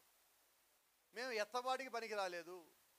ఎంత ఘోరం అన్నమాట. వర్తమానంలో ఉంటూ త్యాగాలు చేసి బోధించిన వాళ్ళు కానీ, విన్నోళ్ళు కానీ, ప్రార్థించిన వాళ్ళు కానీ లాస్ట్కి వాళ్ళు ఏమవ్వాలా? ఫిల్టర్ అవ్వాలా. నా మాట మీకు అర్థమవుతుందా? దేవుడికి ఎంతమందిని కావాలో, ఎంత పెద్ద గుంపు అయినా దాంట్లోంచి వేరు చేసి దేవుడు అంతమందిని తీసుకుంటాడు. మీకు ఒక మాట చెప్తా. యోధాగోత్రం సింహమేగా ఆయన. ఒకసారి సింహం వేటకపోతే 1000 దూడలు 1000 జింకలు ఉన్నాయి. దాంట్లో ఎన్ని చంపుద్ది దూడ? ఆ సింహం. తెలుసా మీకు సింహం ఎలా వేటాడుతుందో? అది ముందు దేన్ని చూసిందో, అది 1000 మందిలో తిరిగినా దానికి అడ్డొచ్చిందా అని పక్కన వచ్చి దాన్ని వదిలేస్తుంది.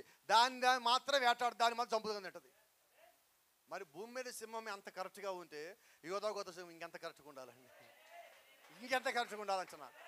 ఆయన వారి బిడ్డలని ఆయన ఎతకడా? ప్రవక్త చెప్పిన ఒక కథ మీకు జ్ఞాపకం ఉంది అనుకుంటా. పక్షిరాజు గుడ్డు పైనుంచి దొరికినప్పుడు ఒక రైతు దొరికితే తీసుకెళ్ళి అది కోళ్ళగంప కింద పెట్టి పెంచాడు. అవునా? ఇప్పుడు ఈ పక్షిరాజు ఏం చేస్తుందంటే అన్ని ఎతకటలా దాన్ని పిల్లని మాత్రమే ఎతుకుతున్నది. దానికి నమ్మకం ఉన్నది. ఇంతకాలం అయిందంటే ఈ గుడ్డు పిల్ల అయి ఉంటుంది, ఈ పిల్ల ఎక్కడ తిరుగుతూ ఉంటుంది, దానికి ఈ పాటికి స్వరం వచ్చి ఉంటుంది, దాని స్వరము నా స్వరంలాగే ఉంటుంది. నేను కేక పెడితే నా కేక అది గుర్తుపట్టగలదు, అది అరిచిందంటే నేను దాన్ని గుర్తుపట్టగలను. నా రెక్కలు లాగే దాని రెక్కలు ఉంటాయి, నా జాతిలాగే దాని జాతిగా ఉంటుంది, అది కూడా ఎగిరే జాతిలో ఉంటుంది. ఒకవేళ దానికి దాని స్థానము తెలుసో లేదో తెలియదు, ఇప్పుడు నేను పోయి దాన్ని కనబరుచుకుంటే అది తన స్థాయితో గుర్తుపడుతుంది కదా. హల్లెలూయా. అంటే ఈ కాలం వర్తమానం ఏం చేస్తుంటే నీకు రెక్కలు ఉన్నాయి అని చెప్తా ఉన్నది, నువ్వు ఎగరగలవని చెప్తా ఉన్నది, నీ జాతి వేరే అని చెప్తా ఉన్నది. దేవుడు ఈ కాలంలో నిన్ను ప్రత్యేకంగా భూమి మీదకి పంపించాడని చెప్తా ఉన్నది. ఆమేన్. హల్లెలూయా.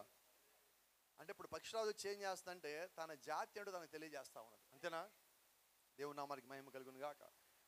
ఒకవేళ దేవుడు ఈ కాలంలో కూడా అలాగే నీటి బాప్టిజం ద్వారా తండ్రి కుమార పరిశుద్ధాత్మ గుప్పుడు నీళ్ళ బాప్టిజము, పరిపూర్ణమైన వాక్య బాప్టిజం ద్వారా వేరు చేస్తే మరి మన సంగతి ఏంటి? ఎంతమంది వస్తారు పైకి?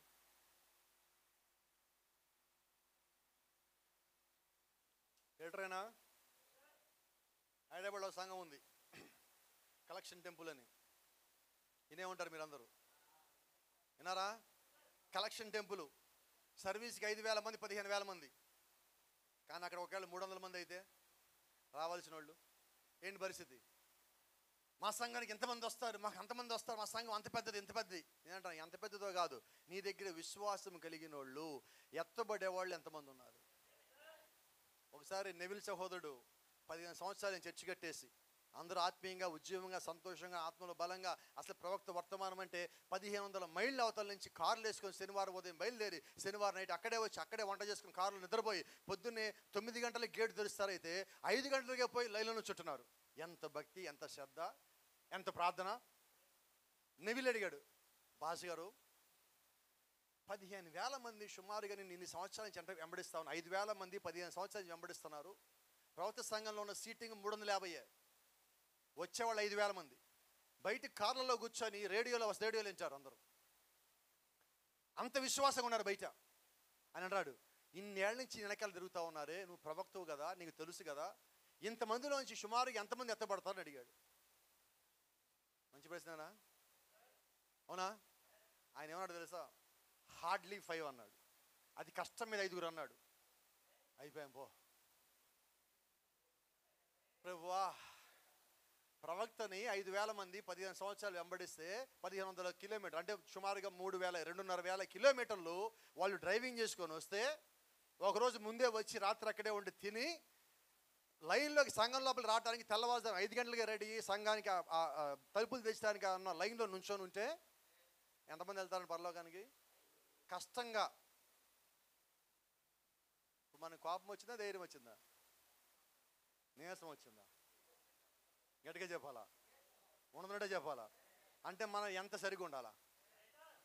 ప్రవక్త చర్చిగా 15 ఏళ్ళు పోయిన వాళ్ళు 5 అంటే మరి మన సంఘాలకు వచ్చే వాళ్ళ సంగతి ఏంది? అస్సలు నీరసం రావద్దు, ఎందుకంటే మనకి ఈ సంగతి ముందే తెలిసింది. అర్థమైనదా? నా మాట మీరు పెట్టుకోవాల్సింది ఏంటంటే ఇది ఇప్పుడే తెలిసింది నీకు. అంటే అక్కడే పరిస్థితి ఎలాగుందంటే మరి మన సంగతి ఏంటి? దీనికి ఇంకో మర్మం చెప్తా మీకు, ఇంకా కొంచెం నీరసం వస్తుందేమో. సత్యం చెప్పాలి కదా, నేను లెక్క చెప్పొద్దు, నాకెందుకు లెక్క, నేను చెప్పేసి పోతా. యేసుక్రీస్తు భూమి మీద ఒక మాట అన్నాడు, భూమి మీద స్త్రీలు కిరణ్ అందరిలోకి యోహాను కన్నా గనుడు ఎవడు లేడు. నిజమేనా? దాని తర్వాత లైన్ ఏంటి? ఇది గుర్తుండదు మనకి, అందుకని అడుగుతున్నాను. అయినను ఈ యోహాను పరలోకంలోకి పోతే ఈయన అందరికన్నా అత్యంత అల్పుడు. ప్రభువా, ప్రవక్త అంటున్నాడు, యోహాను ఎందుకని అడగకపోయాడు? బాప్టిజం ఇచ్చే యోహాను 9 ఏళ్ళకి తల్లిదండ్రులు చనిపోతే అడవిలోకి పారిపోయి 21 సంవత్సరాలు అక్కడే ఉన్నాడు. ఎందుకని 21 సంవత్సరాలు అక్కడే ఉన్నాడంటే, ఏం తప్పు చూస్తే తప్పులో పడతానో, ఏం తప్పు అంటే తప్పులో పడతానో, ఏమి తినకూడదు తింటే పాపంలో పడతానో, ఇవన్నీ పోగొట్టుకుంటానని చెప్పి భయపడి అడవికి వెళ్ళి పారిపోయాడు. 21 సంవత్సరాలు అడవిలో ఉండి మిడతలు తేనె తిన్నాడు. మరి అలాంటి వాడే భూమి మీద స్త్రీలకి అందరిలోకి గనుడు, మళ్ళా మామూలైన కాదు. మరి ఈయనే పరలోకలు అందరికన్నా నలుపుడంటే ప్రభువా, మరి మన సంగతి ఏంటి? అంటే వర్తమానం ఎంత షార్ప్, ఇప్పుడు ఎంత కృప ఇచ్చింది మనకి. బాప్తిజం ఇచ్చే యోహాను కన్నా ధన్యత దేవుడు మనకి ఎక్కువ ఇచ్చాడు. ఇప్పుడు బాప్తిజం ఇచ్చే యోహాను పాత నిబంధన పరిశుద్ధుడు. యేసుక్రీస్తు లేచినప్పుడు ఆయన కూడా లేచి వెళ్ళిపోయాడు. అయితే ఇప్పుడు ఆ రక్తంలో మనం కడగబడి ఉన్నాం. గమనించారా? ఇప్పుడు భూమి మీద స్త్రీలు గనులు ఎవరు కాదండి, రక్తంలో కడగబడిన వాళ్ళు గనులై ఉన్నారు. అక్కడ ఒకడే గనుడు, ఇప్పుడు రక్తంలో కడగబడే ప్రతి ఒక్కడు గనుడే. దేవుని నామానికి మహిమ ఘనత ప్రభావం కలుగును గాక. కాబట్టి ఈరోజు మీ జ్ఞాపం చేసుకోండి, దేవుడు యొక్క వాక్యం మన యొద్దకు ఎందుకు వచ్చిందంటే, ఒకటి లోకల్లో కానీ మనం ఉంటే మనల్ని వేరు చేయటానికి, రెండు మనం ఆల్రెడీ కానీ వేరు చేయబడి ఉంటే సంఘంలో ఉంటే నువ్వు సంఘ సభ్యుడివి కావు, వధువులోని వాడు అని చెప్పి దేవుడు యొక్క వాక్యం వర్తమానం తెలియజేస్తా ఉన్నది. మూడోది ఏంటంటే, వధువు అంటే ఈ భూమి మీద ఏమి శాశ్వతంగా ఉండిపోవు, నువ్వు పరలోకానికి వెళ్ళవలసి ఉన్నావు. నాలుగోది ఏంటంటే, నీ స్థానము ఇక్కడ కాదు పరలోకంలో. ఇందా మీకు జ్ఞాపకం చేసినట్టుగా 19వ అధ్యాయంలో మత్తయి సువార్త 19లో ఆడ పేతురు మాట్లాడుతున్నాడు, ప్రభువా మాకున్న సమస్య వదిలిపెట్టి వెనకాల వచ్చాం కదా, మరి మాకేం దొరుకుద్ది, నువ్వు మాకేమిస్తావు? ఎందుకు అడిగండి పేతురు చూస్తూ ఉండగా సిలోమె కొనేటి దగ్గర స్వస్థ పొందుకున్నాడు, బెతెస్దా కొనేటి దగ్గర స్వస్థత పొందుకున్నారు, చనిపోయిన ఆ పాడి మీద వచ్చిన కుమారుడు స్వస్థ పొందుకున్నాడు. వీళ్ళందరూ లేచి పొందుకుంటున్నారు అన్ని. ఈయన అంటున్నాడు, వాళ్ళు ఇలాగ వచ్చారు అలా స్వస్థ పొందుకొని పోతున్నారు, మేమైతే అన్నీ వదిలిపెట్టి నీ వెనకాలే ఉండి నువ్వు చెప్పింది చేస్తున్నాం కదా, మరి మా సంగతి ఏంటి? అడగాల్సిన పాటేనా? ఒక సేవకుడికి అడిగాడు, ఒక విశ్వాసి తనకున్నయని వదిలిపెట్టి దేవుడి యొక్క వాక్యాన్ని వెంబడిస్తుంటే వానికి ఏమి దొరుకుద్దని విశ్వాసి తరపు కూడా ప్రశ్న అడిగాడు. అయితే అంటున్నాడు పేతురు, పరలోక రాజ్యంలో పునర్జన్మ మందిరం, అక్కడ పునఃస్థాపన దినమందు అక్కడ 12 సింహాసనాలు ఒక పక్కన, 12 సింహాసనాలు ఇంకొక పక్కన, ఇలా రౌండ్గా సింహాసనాలు వేస్తుంటాయి. ఆ సింహాసనంలో ఇటు పక్కన మీకు ఎదురుగా 12 మంది ఇశ్రాయేలు గోత్ర పెద్దలు కూర్చుంటారు. రూబేను దగ్గర నుంచి బెన్యామీను వరకు 12 మంది అక్కడ కూర్చుంటారు. ఇటు పక్కన నీ దగ్గర నుంచి చిట్ట చివరి అపొస్తలులు పౌలు వరకు ఇటు పక్కన 12 మంది కూర్చుంటారు. అప్పుడు మీరు వారికి తీర్పు తీరుస్తారు. అంటే మీ స్థానం ఇక్కడ కాదు, మీ స్థానం అక్కడ అని చెప్తా ఉన్నాడు. ఆమేన్. ఇప్పుడు ఆయన వధువు కూడా చెప్పేది అదే. ఆయన వధువుకి అదే వాగ్దానం ఇచ్చిపోయాడు. ఏం వాగ్దానం అంటే, నేను మీకన్నా ముందరగా పైకి వెళ్ళి మీ కొరకు నివాస స్థలము సిద్ధపరిచి వస్తాను. అంటే మన వాగ్దానం అనుకున్నదా? పేతురు వాగ్దానం పేతురుకు ఉన్నదా? గిద్యోని వాగ్దానం గిద్యోనికి ఉన్నదా? Praise the lord. అంటే ప్రతి ఒక్కరికి దేవుడు ఆయన ఇవ్వాల్సిన వాగ్దానం ఇచ్చున్నాడు. వారి వారి సమయంలో దేవుడు వారి వద్దకు వచ్చేవాడై ఉన్నాడు. అందుకని ప్రవక్త ఒక వర్తమానం మాట్లాడితే ఇలాగంటాడు, గాడ్ విల్, దేవుడు ఎవరెవరికైతే ఆయన అపాయింట్మెంట్లు ఇచ్చాడో వాటన్ని ఆయన fulfil చేస్తాడన్నాడు. What are the appointments God has given, he will fulfil it. దేవుడు ఎవరికైతే ఏ సమయంలో కలుస్తానని చెప్పాడో దేవుడు ఆ సమయంలో వారిని కలిసేవారిగా ఉన్నాడు. ఆమేన్. Praise the lord. గమనించండి, ఇప్పుడు దేవుని యొక్క సైన్యం అనగా, ఇప్పుడు చూడండి, గిద్యోను సిద్ధపరిచేవాళ్ళు కాదు ఈ 300 మంది. ఎవరు సిద్ధపరిచారు? నిజమేనా? అసలు మీకు చెప్పేంత రోని కాదు, ఒక మాట చెప్తా ఉన్నా. వలేస్తాం మనం చేపలు పడదామని, చేపలేనా ఇంకేమైనా పడతాయా? అన్ని చేపలేనా? చెప్పండి, మీరే చెప్పాలి, వినాలా?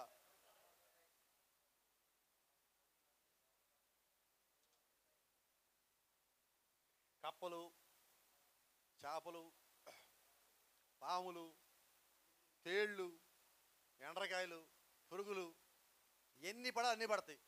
మీరు అన్ని ఇంటి తెచ్చాయి అమ్మేసుకోవడం, కూరనుకోవడం చేస్తున్నారా? చెప్పాలా? మీరు వాళ్ళు తీయగానే కప్పలు ఎగిరిపోతాయి, అవునా? Praise the lord. మీరు ఇంటికి ఏమేమి తెస్తారు? అంతేనా? అంటే వాళ్ళు వేసినప్పుడు కనిపించిన అన్నీ కూడా ఇంటికి రావు. యుద్ధానికి బయలుదేరిన అందరూ కూడా గిద్దెంతో పాటు లేరు. సంఘానికి వచ్చేవాళ్ళు అందరూ ఎత్తపడతామని అందరూ కూడా పరలోకంలో లేరు. కరెక్టేనండి? ఎక్కడికి పోయినా మనకి అది వాక్యమే కనిపిస్తుందా? అంటే ప్రతి దానిలో దేవుడు మనకి రుజువులు ఇచ్చాడు, సాక్ష్యాలు ఇచ్చాడు. ఇప్పుడు దేవుడు తన యొక్క సంఘాన్ని కూడా అలాగే సిద్ధపరుస్తూ ఉన్నాడు. ఒక చిన్న ప్రశ్న అడగచ్చా మిమ్మల్ని? దేవుడు తన వధువుని ఎప్పుడు సిద్ధపరుస్తున్నాడు?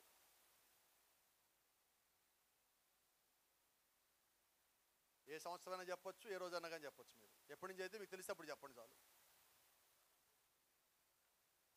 మేడగదిలో ఆయన తనను తాను ఆత్మగా కుమ్మరించుకున్న దినం నుంచి వధువుని ఆయన సిద్ధపరుస్తూ ఉన్నాడు. అవునా? ఎందుకంటే మొట్టమొదటి సంఘం ఎప్పుడు స్టార్ట్ చేయబడింది? మేడగదిలో. మేడగదిలో ఎప్పుడు స్టార్ట్ చేయబడింది? పరిశుద్ధాత్మ వారి మీద దిగి వచ్చాక, మొట్టమొదటిసారిగా వాళ్ళ ఆత్మ నింపబడ్డాక ఆ 120 మంది మొట్టమొదటి సంఘ కాలంలో ఉన్న సభ్యులై ఉన్నారు. అవునా? ఇప్పుడు ఆ 120 మంది నడిపించింది ఎవరు? 7 సంఘ కాలాల్లో ఉన్న దూతలు నడిపించింది ఎవరు? నిజమేనా? ప్రకటన గ్రంథం 5వ అధ్యాయంలో ఒక మాట ఉన్నది.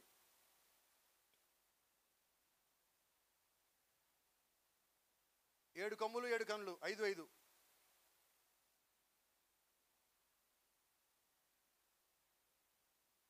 ఇంకా చదువుతున్నారా?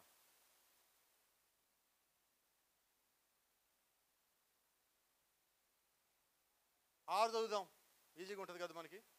ఆ సింహాసనమునకును 4 జీవులకును, చదువమ్మా, వధింపబడినట్లుండిన గొర్రెపిల్ల నిలిచిండ చూచితిని. ఆ గొర్రెపిల్లకు 7 కొమ్ములను 7 కనులను, భూమి అంతటికి పంపబడిన దేవుని 7 ఆత్మలు. ఇప్పుడు ఆ గొర్రెపిల్ల కనులు అంటే ఏంటి? ఇంతకీ ఓ వర్తమానం మీరు చదవలేదు, దేవునికి అనే వర్తమానం. చాలా కొద్ది మందికి వచ్చింది ఆ పుస్తకం. మా ఇంట్లో కూడా నాకు దొరకలేదు ఆ పుస్తకం. దేవుని కృపబట్టి నేనే తర్జుమా చేస్తున్నా. ఆ పుస్తకం మా ఇంటి ఒక్కడ కూడా లేదు. ఆ పుస్తకం తీసుకెళ్ళిపోయారు అందరూ. ఎవరో దోషిన వాళ్ళు తీసుకెళ్ళిపోయారు. ఎందుకంటే ఆ పుస్తకం చివరిలో దశంభాగాల గురించి చేసాం. అది సంగతి. పాస్టర్లు దొరకనిలా, విశ్వాసం కనబడినిలా. ఏంటి కారణం? ఆ పుస్తకం ఎక్కడ చెప్పింది ఏ ఒక్క పాస్టర్ కూడా. ఎందుకో చెప్పనా? ఇంతకీ దేవుని కన్ను ఎవరంటే ప్రవక్త అయి ఉన్నాడు. అవునా? ఇలా మాట్లాడుకుందాం. చూడండి, ఇప్పుడు ఆ గొర్రె పిల్లకి 7 కొమ్ములు 7 కన్నులు ఉండను అంటే ఆ గొర్రె పిల్లకి ఉన్న 7 కన్నులు ఎవరు? ఇప్పుడు కిందే రాసి ఉంది, ఆ కన్నులు భూమి అంతటికి పంపబడిన దేవుని 7 ఆత్మలు. అంటే ఇప్పుడు ఆ కన్నులు ఎవరు? ఆత్మలు. ఆ ఆత్మలు భూమి మీద పంపించబడ్డాయి. అంటే ఆత్మలు ఎవరు? ఆ కన్నులు ప్రవక్తలు. ఇప్పుడు ప్రవక్తలు ఏమైనారంటే దేవుడి ఆత్మలో భాగమై ఉన్నారు. నిజమేనా? ఇప్పుడు ఇంకొక చిన్న ప్రశ్న, కన్ఫ్యూజ్ చేయట్లా, క్లారిటీ ఇవ్వడం కోసం చెప్తున్నా. ఎన్ని ఆత్మలు ఉన్నాయి భూమి మీద? 2. దురాత్మ, పరిశుద్ధాత్మ. మరి 7 ఆత్మలు ఏంటి? ఇది కదా ప్రశ్న.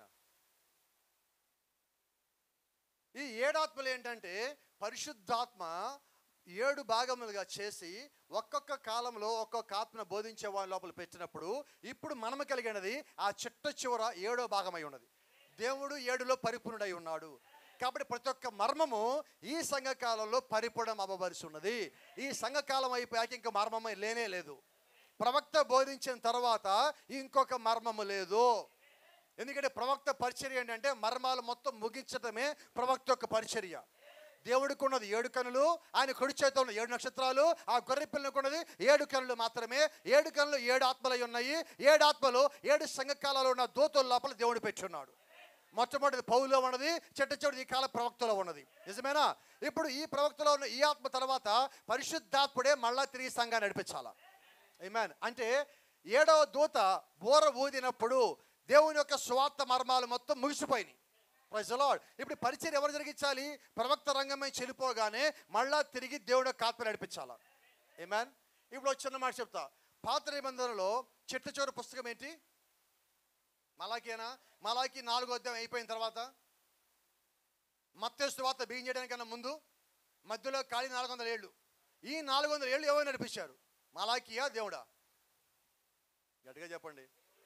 అయితే మలాకీ వర్తమానమే ఉంటుంది. నా మాట మీకు అర్థమవుతుందా?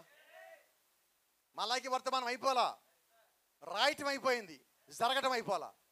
ఇప్పుడు మలాకీ వర్తమానము లూకాసు వార్త 1:18లో ఆ మలాకీ 4వ అధ్యాయంలో చివరి భాగంలో సగం నెరవేరాల. నిజమేనా? మళ్ళా మన కాలంలో పరిపూర్ణంగా నెరవేరాల. అంటే మన కాలం వరకు కూడా మలాకీ పనిచేస్తుంది. అయితే మలాకీ గ్రంథం రాసి ఆయన పరిచయం ముగించిన తర్వాత యేసుక్రీస్తు భూమి మీదకి వచ్చేంత వరకు మళ్ళా దేవుడి దాన్ని మొత్తం నడిపించాలి. ఆమేన్. ఇప్పుడు ఈ సంఘకాలానికి ప్రవక్త రంగమే చెల్లిపోయిన తర్వాత యేసుక్రీస్తు రాకడొచ్చి మనం తీసుకుపోయేంత వరకు మళ్ళా పరిశుద్ధాత్మ మనం నడిపించాలి. ఎందుకంటే ఆయన మళ్ళా వచ్చి రెడీ చేయటం కాదండి, 7 సంఘకాలాల్లో ఆయనే మనం రెడీ చేస్తూ ఉన్నాడు. ఆయన ఒక్కరోజు రెడీ చేయటం కాదు, 2000 సంవత్సరాల నుంచి రెడీ చేస్తూ ఉన్నాడు. ప్రవక్త అంటాడు 2000 సంవత్సరాల నుంచి దేవుని యొక్క ఆత్మ సంఘంలో ఉండి ఇదిగో నేను మీతో పాటు ఉన్నాను రుజువులు సాక్ష్యములు మనకిస్తూ ఉన్నారు. ఇప్పుడు ఒక చిన్న గందరగోళం ఉన్నది ఇక్కడ, మీరు అనుకున్నది కాదు, ఇంకో గందరగోళం చెప్పనండి. ఇక్కడ కుమ్మరింపు అని ఒక డాక్టర్ ఉంది, విన్నారా? కొద్దిమంది తెలిసే ఉంటుంది. వాళ్ళు ఏమంటున్నారు, ఇప్పుడు మేడగదిలో ఆయన ఎలా కుమ్మరించాడో మళ్ళా అలా కుమ్మరిస్తాడు. ఎక్కడ? చికాగోలో. ఆయన మీద కుమ్మరిస్తాడు, ఆయన మనకందరికీ ఆత్మనిస్తాడు, అప్పుడు మనం పరిపూర్ణలో అవుతామంటున్నాడు. ఇది ఎట్లాగా? ఇదేంటి మళ్ళా కుమ్మరించడం ఏంటి అంటున్నా? మేడగదిలో ఏం చేశాడు ఆయన?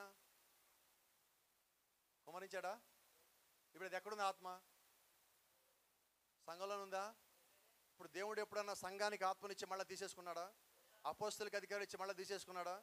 దేవుడు ఎంత గొప్ప దేవుడు చెప్పనా మీకు? లూసిఫర్ ఎవరు?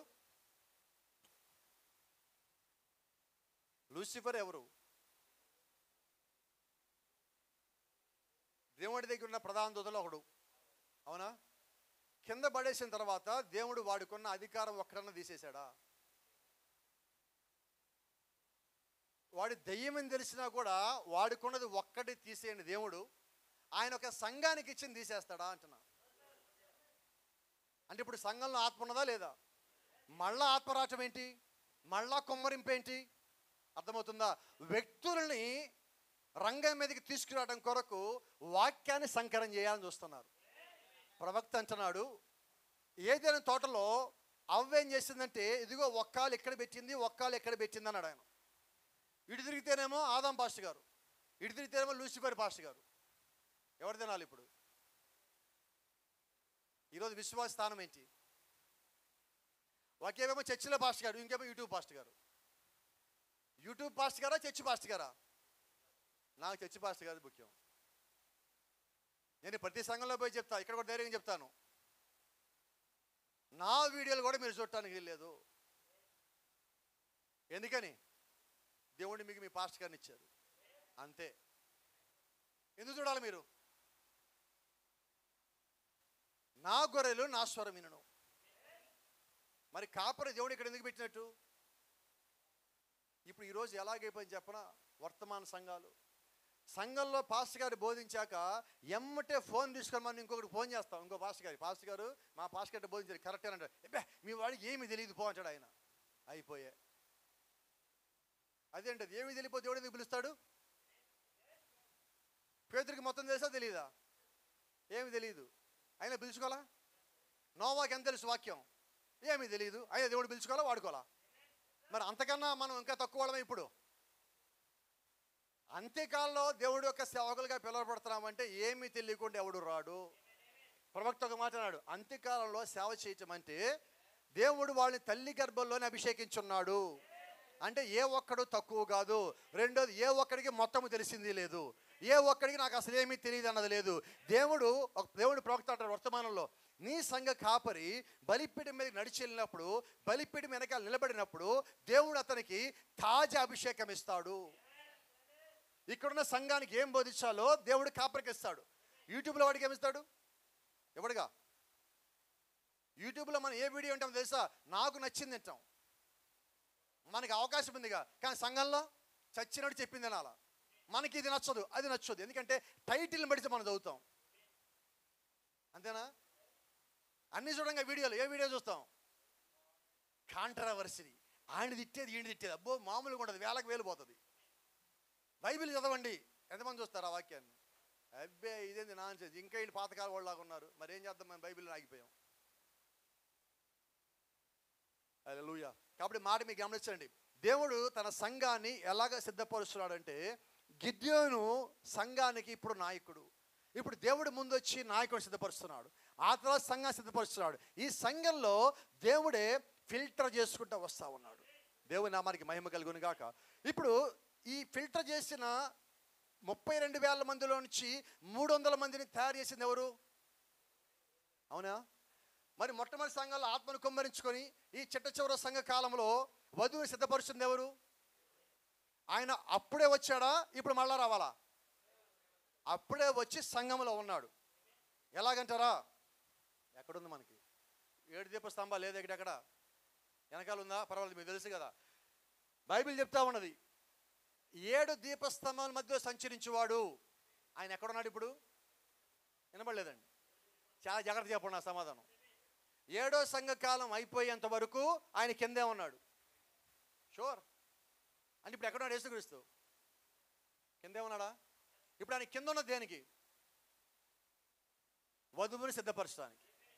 వధువు సిద్ధపడి రెడీ అయిపోయిన తర్వాత ఇక ఆమె భూమి మీద ఉండదు, ఆయన భూమి మీద ఉండడు. ప్రకటన గ్రంథం 4వ అధ్యాయం మొదటి వచనం ఏంటి? బైబిల్ తెరవద్దు, చెప్పండి. ఈ సంగతులు జరిగిన తర్వాత ఇదిగో నేను చూడగా పరలోకమందు ద్వారము తెరవబడును. మొదట నాతో మాట్లాడిన వారు ఇక్కడ పైకి ఎక్కిరమని కేక వేయగా నేను ఆత్మను వచ్చినాయి, వెంటనే పరలోకం కొనుకోబడుతుంది. ఇదేంటిది? ఈ సంగతులు ప్రవక్త అన్నాడు. ఈ సంగతులు జరిగిన తర్వాత అనగా 7 సంఘ కాలములు అయిపోయిన తర్వాత, 7 సంఘకాలం అయిపోయిన తర్వాతే వధువు పైకి వెళ్ళేదిగా ఉన్నది. 7 సంఘకాలం పైకి అయిపోయిన తర్వాతే ఆయన ఇక్కడి నుంచి పైకి వెళ్ళేవాడిగా ఉన్నాడు. హల్లెలూయా. 7 సంఘకాలం అయిపోయిన తర్వాతే దేవుడు యోహాను పైకి ఎక్కిరమ్మంటున్నాడు. అప్పుడే ద్వారం తెరబడి ఉన్నది. అంటే అక్కడ వాక్యం గురించి మాట్లాడుతున్నాడు, సంఘకాల నుంచి మాట్లాడుతున్నాడు, దేవుడు ఎక్కడ ఉన్నాడో మాట్లాడుతున్నాడు, వధువుని ఎలాగ పిలుస్తాడో మాట్లాడుతున్నాడు, వధువుని ఎలా తీసుకెళ్తాడో కూడా మాట్లాడుతున్నాడు. హల్లెలూయా. దాని అర్థం ఏంటంటే ప్రతి సంఘకాలములో ఆయనే ఉన్నాడు. ఆమేన్. ఇప్పుడు 7వ సంఘకాలంలో మాట మనం చదువుకున్నాం. ఆమెనను వాడు సత్యసాక్షియు నమ్మక దేవుని దృష్టికి ఆది అంతమైన వాడు చెప్పు సంగతులు ఏమనగా. ఇప్పుడు 7వ సంఘకాలం దూతతో నేరుగా ఆయనే మాట్లాడుతూ ఉన్నాడు. ఆమెననేవాడు ఆయనే కదా, సత్యసాక్షి ఆయనే కదా, నమ్మకమైనవాడు ఆయనే కదా, ఆయనే మాట్లాడుతున్నాడు. ఇప్పుడు ఆయన ఇప్పుడు దూత చెప్తాడు, ఇదిగో దూత ఇలా రాయ్ అనికి, యోహాను ఇలాగ రాయ్. Praise the lord. ఎటువంటి దేవుడు అండి మన దేవుడు, అంత గొప్ప దేవుడు అండి. అయితే గమనించండి, దేవుడు యొక్క ఆశ్చర్యమైన క్రియలు ఎలాగ ఉంటాయంటే ప్రకటన గ్రంథం 1వ అధ్యాయం 18వ వచనంలో ఒక మాట ఉన్నది. ఆయన కుడి చేత ఉన్నాయా? కుడి చేత 7 నక్షత్రాలు ఉన్నాయి. ఈ 7 నక్షత్రాలు ఎవరు? మీకు తెలిసిన ఎల్కేజీ ప్లేస్లు అయినా కూడా చెప్పండి, నన్ను కొంచెం భరించండి. 7 దూతలేనా? అవునా? వీడు వర్తమానికులేనా? ఇప్పుడు దేవుడు ఉత్తరాలు రాయమంటే వీళ్ళకేనా? చాలా జాగ్రత్తగానండి. వీళ్ళు ఎక్కడున్నారు? ఎవరికి ఉత్తరాలు రాయమంటున్నాడు? కుడి చేతిలో ఉన్న 7 నక్షత్రాలకు ఉత్తరాలు రాయమంటున్నాడు. యోహాను ఎక్కడున్నాడు? వాళ్ళు ఎక్కడున్నారు? ఈయన ఎక్కడున్నాడు? యోహాను ఆ దూతకి ఎలా చెప్పంటున్నాడు. ఇదేంటిది? మొదటి దూతకి యోహాను ఎలా రాయి, రెండో దూతకి ఎలా రాయి, వీళ్ళు ఇక్కడే ఉన్నారు, ఈయనే చెప్పొచ్చుగా. రెండోది ఈయన చెప్తా ఉంటే వీళ్ళకి కనబడదు, వీళ్ళకి కనబడుతుంది. ఎంత బాగుంది దేవుని యొక్క వాక్యం. అంటే అందరికి అర్థం కాదు, అందరికి వినబడితే అందరికి అర్థం కాదు. అవునా? పౌలు దమస్కు మార్గాన్ని పోతున్నప్పుడు 5 కిలోమీటర్ దూరంలో ఉన్నప్పుడు దేవుడు యొక్క ఆత్మ వచ్చి దేవుడు నేరుగా వచ్చి పౌలుని సంధించినప్పుడు బైబిల్ యొక్క 2 మాటలు రాశాడు. అపోస్తలుని పౌలు సాక్ష్యం చెప్పేటప్పుడు 2 సార్లు 2 రకాలుగా చెప్పాడు. దాని డినామినేషన్లు పెద్దగా పట్టుకున్నారు. వాళ్ళు ఏమన్నారంటే, ఒకసారి ప్రవక్తని ఓహియో నది దగ్గర ఆయన బాప్టిజం ఇస్తున్నప్పుడు ఒకసారేమో 500 మంది అన్నాడు, ఒకసారేమో 5000 మంది అన్నారు, 400 మంది 5000 మంది అన్నారు. రెండోసారి ఒకసారి 17 వ్యక్తి అన్నాడు, ఒకసారి 237 వ్యక్తి అన్నారు. ఆయన ప్రవక్త అయితే తప్పేలా చెప్తాడన్నారు. చాలా మంచి క్వశ్చనే. అక్షరం చంపును ఆత్మజీవింపు చేయను. అయినా పర్వాలేదు, వాళ్ళు అడిగారుగా, సమాధానం మనం చెప్పాలిగా. సమాధానం ఎక్కడి నుంచి చెప్పాలి? మనం బైబిల్లో చెప్పాలి. Praise the lord. ఇప్పుడు అపోస్తలుని పౌలు అక్కడ మాట్లాడతారు, 2 సార్లు సాక్ష్యం చెప్పాడు. ఆ సాక్ష్యంలో మొదటిసారి ఏమన్నాడంటే అక్కడున్న వారు వెలుగును చూశారు, స్వరం లేదన్నాడు. రెండోసారి ఏమన్నాడు? స్వరం విన్నారు, వెలుగును చూడలేదన్నాడు. మరి పౌలు తప్ప? పౌలు తప్పైతే బ్రహ్నాం తప్పే. ఎందుకంటే పౌలు చెప్పలేదా, బ్రహ్నాం చెప్పలేదా? బ్రహ్నాం ఏమంటున్నాడు? పౌలుకి శిక్ష పడితే నాకు శిక్ష పడుద్ది అన్నాడు. అయిపోయా. ఆయన ఏం బోధించాడో నేను అదే బోధించాను అన్నాడు. కాబట్టి ఇక్కడ వాళ్ళు ఏం చెప్పారు అన్నది కాదు, వాళ్ళ ఉద్దేశం ఏంటంటే దేవుడు నాతో మాట్లాడాడు అన్నది అక్కడ మెయిన్ పాయింట్గా వాళ్ళు చెప్పుకున్నారు. తడబాటు కలగటము మానవ సహజం. ఎందుకంటే వారిలో తప్పులు ఎదికి వాళ్ళు నమ్మకుండా ఉండటానికి దేవుడు కొన్నిసార్లు వాళ్ళు తడబడేలాగా చేస్తాడు. ఎందుకంటే ఈ కాల ప్రవక్త మీకు తెలుసు, 4 ముద్రలు బోధించాడు ఆయన. గుర్తుందా మీకు? బోధించినప్పుడు ఏం చెప్పాడు ఆయన? అన్ని తప్పులు చెప్పాడు. ప్రవక్త ఏంటి తప్పులు చెప్పడం ఏంటి? తర్వాత ఏం చెప్పాడు ఎమ్మటే? మళ్ళా ముద్రలు బోధించినప్పుడు లేదు నేను పోయినసారి చెప్పింది తప్పు, అప్పుడు నాకు ప్రత్యక్షత లేదు, ఇప్పుడు దేవుడు ఒక దూతని సరిచేసి ఇలా చెప్పమన్నాడు, అది తీసేయండి, ఇది నోట్ చేసుకోండి అన్నాడు. అది నిజమైన దేవుని యొక్క సేవకుని, పిలవబడిన సేవకు లక్షణం. నువ్వు తప్పు చెప్పినప్పుడు దాన్ని తెలుసుకున్నాక దాన్ని సరి చేసుకోవాలి. ఇప్పుడు కొద్దిమంది సేవకులు ఏం చేస్తారంటే వాక్యంలో చూపించిన, వర్తమానంలో చూపించిన, నో నో నో నో ఆయన చెప్పాడు, మేము ఇంక ఇంతే. ఇప్పుడు చెప్పినాడు పోయాడు అనుకుందాం, తప్పు చెప్పి వాడు సరి చేసుకోవాలా, సరి చేసుకుంటాడని అన్నాడు, సరి చేసుకోవాలా, చనిపోయాడు. ఇప్పుడు ఏం చేద్దాం? విన్నోళ్ళు ఏం చేయాలి? ఇప్పుడు లేదు, మా పాస్టర్ గారు ఏం చెప్పారు మేము అలాగే ఉంటాం, అంతేనా? ప్రవక్త ఏం చెప్పాడు నాకు వద్దు, మా పాస్టర్ గారు ఏం చెప్పారు నాకు కావాలా. మీ పాస్టర్ గారు ఏంది, నా పాస్టర్ గారు ఏంది, మనకందరూ ఒకటే కదా పాస్టర్ గారు. ఆయన ప్రభు యేసుక్రీస్తు కదా, ఆయన వాక్యం కదా. మొట్టమొదట బైబిల్ చెప్పాలా, దాంట్లోదే ప్రవక్త చెప్పాలా, దాన్నే మనం చెయ్యాలా. ప్రాణం పోయినా దాన్ని దాటి బయటికి రావద్దు. నేను చెప్పినా పక్కన పెట్టండి, ఇంకోటి చెప్పినా పక్కన పెట్టండి, బైబిల్ చెప్పినా వర్తమానం చెప్పినా దాన్ని దాటి బయటికి రావద్దు. ఈరోజు మన పని ఏంటి తెలుసా? నన్ను చూడొద్దు, నేను చెప్పేది చూడొద్దు, ముందు వాక్యంలో చూద్దాం, ఆ తర్వాత వర్తమానంలో చూద్దాం. రెండు సరిపోతే అదే మనం చేద్దాం. అసలు నన్ను చూడటం మానేయండి. ఇప్పుడు కొత్త బోధ తెచ్చారు, మీరు పాలు గారు బోధ, ఓరి దెయ్యమా నాకు బోధే లేదు. నా బాధ ఒకటి ఉన్నది, ఆ బాధ ఏంటో తెలుసా? అపోస్తలుల బోధ దగ్గర రా అని. ఇప్పుడు మనం చేస్తున్న పని ఏంటి? వాక్యం చూడు, వర్తమానం చూడు. Praise the lord. నువ్వు వాక్యం వర్తమానం చూసినప్పుడు నిన్ను తప్పించేవాడు ఎవడని ఉంటాడా? నిన్ను పడగొట్టేవాడు ఎవడని ఉంటాడా? ఎన్ని రకాల అపవాది యొక్క క్రియలు వచ్చినా నిన్ను పడగొట్టేవాడు ఎవడు ఉండడు. కాబట్టి జ్ఞాపకం పెట్టుకోండి, వీటన్నిటి తర్వాతే దేవుని యొక్క సైన్యం సిద్ధపడుతుంది. వాటన్ని దశలు దాటాలి, అన్నీ తట్టుకోవాలి, ఇబ్బందులు తట్టుకోవాలి, శోధనలు తట్టుకోవాలి, నిందలు తట్టుకోవాలి, తప్పు డాక్టర్లను తట్టుకోవాలి. ఇవన్నీ దాటాకే దేవుని యొక్క రాజ్యం రెడీ అవుతుంది. అప్పుడు దేవుడు వాళ్ళని వాడుకుంటాడు, అప్పుడు దేవుడు వాళ్ళని తీసుకుపోయేవాడిగా ఉంటాడు. ఈరోజు ఇదిగో మనము ఇక్కడ దాకొచ్చున్నాం. ఆమేన్. God bless you. దేవుడు మిమ్మల్ని దీవించును గాక. ఇది మొదటి భాగం అయింది, రేపు మనం కొనసాగించుదాం. షాలోమ్.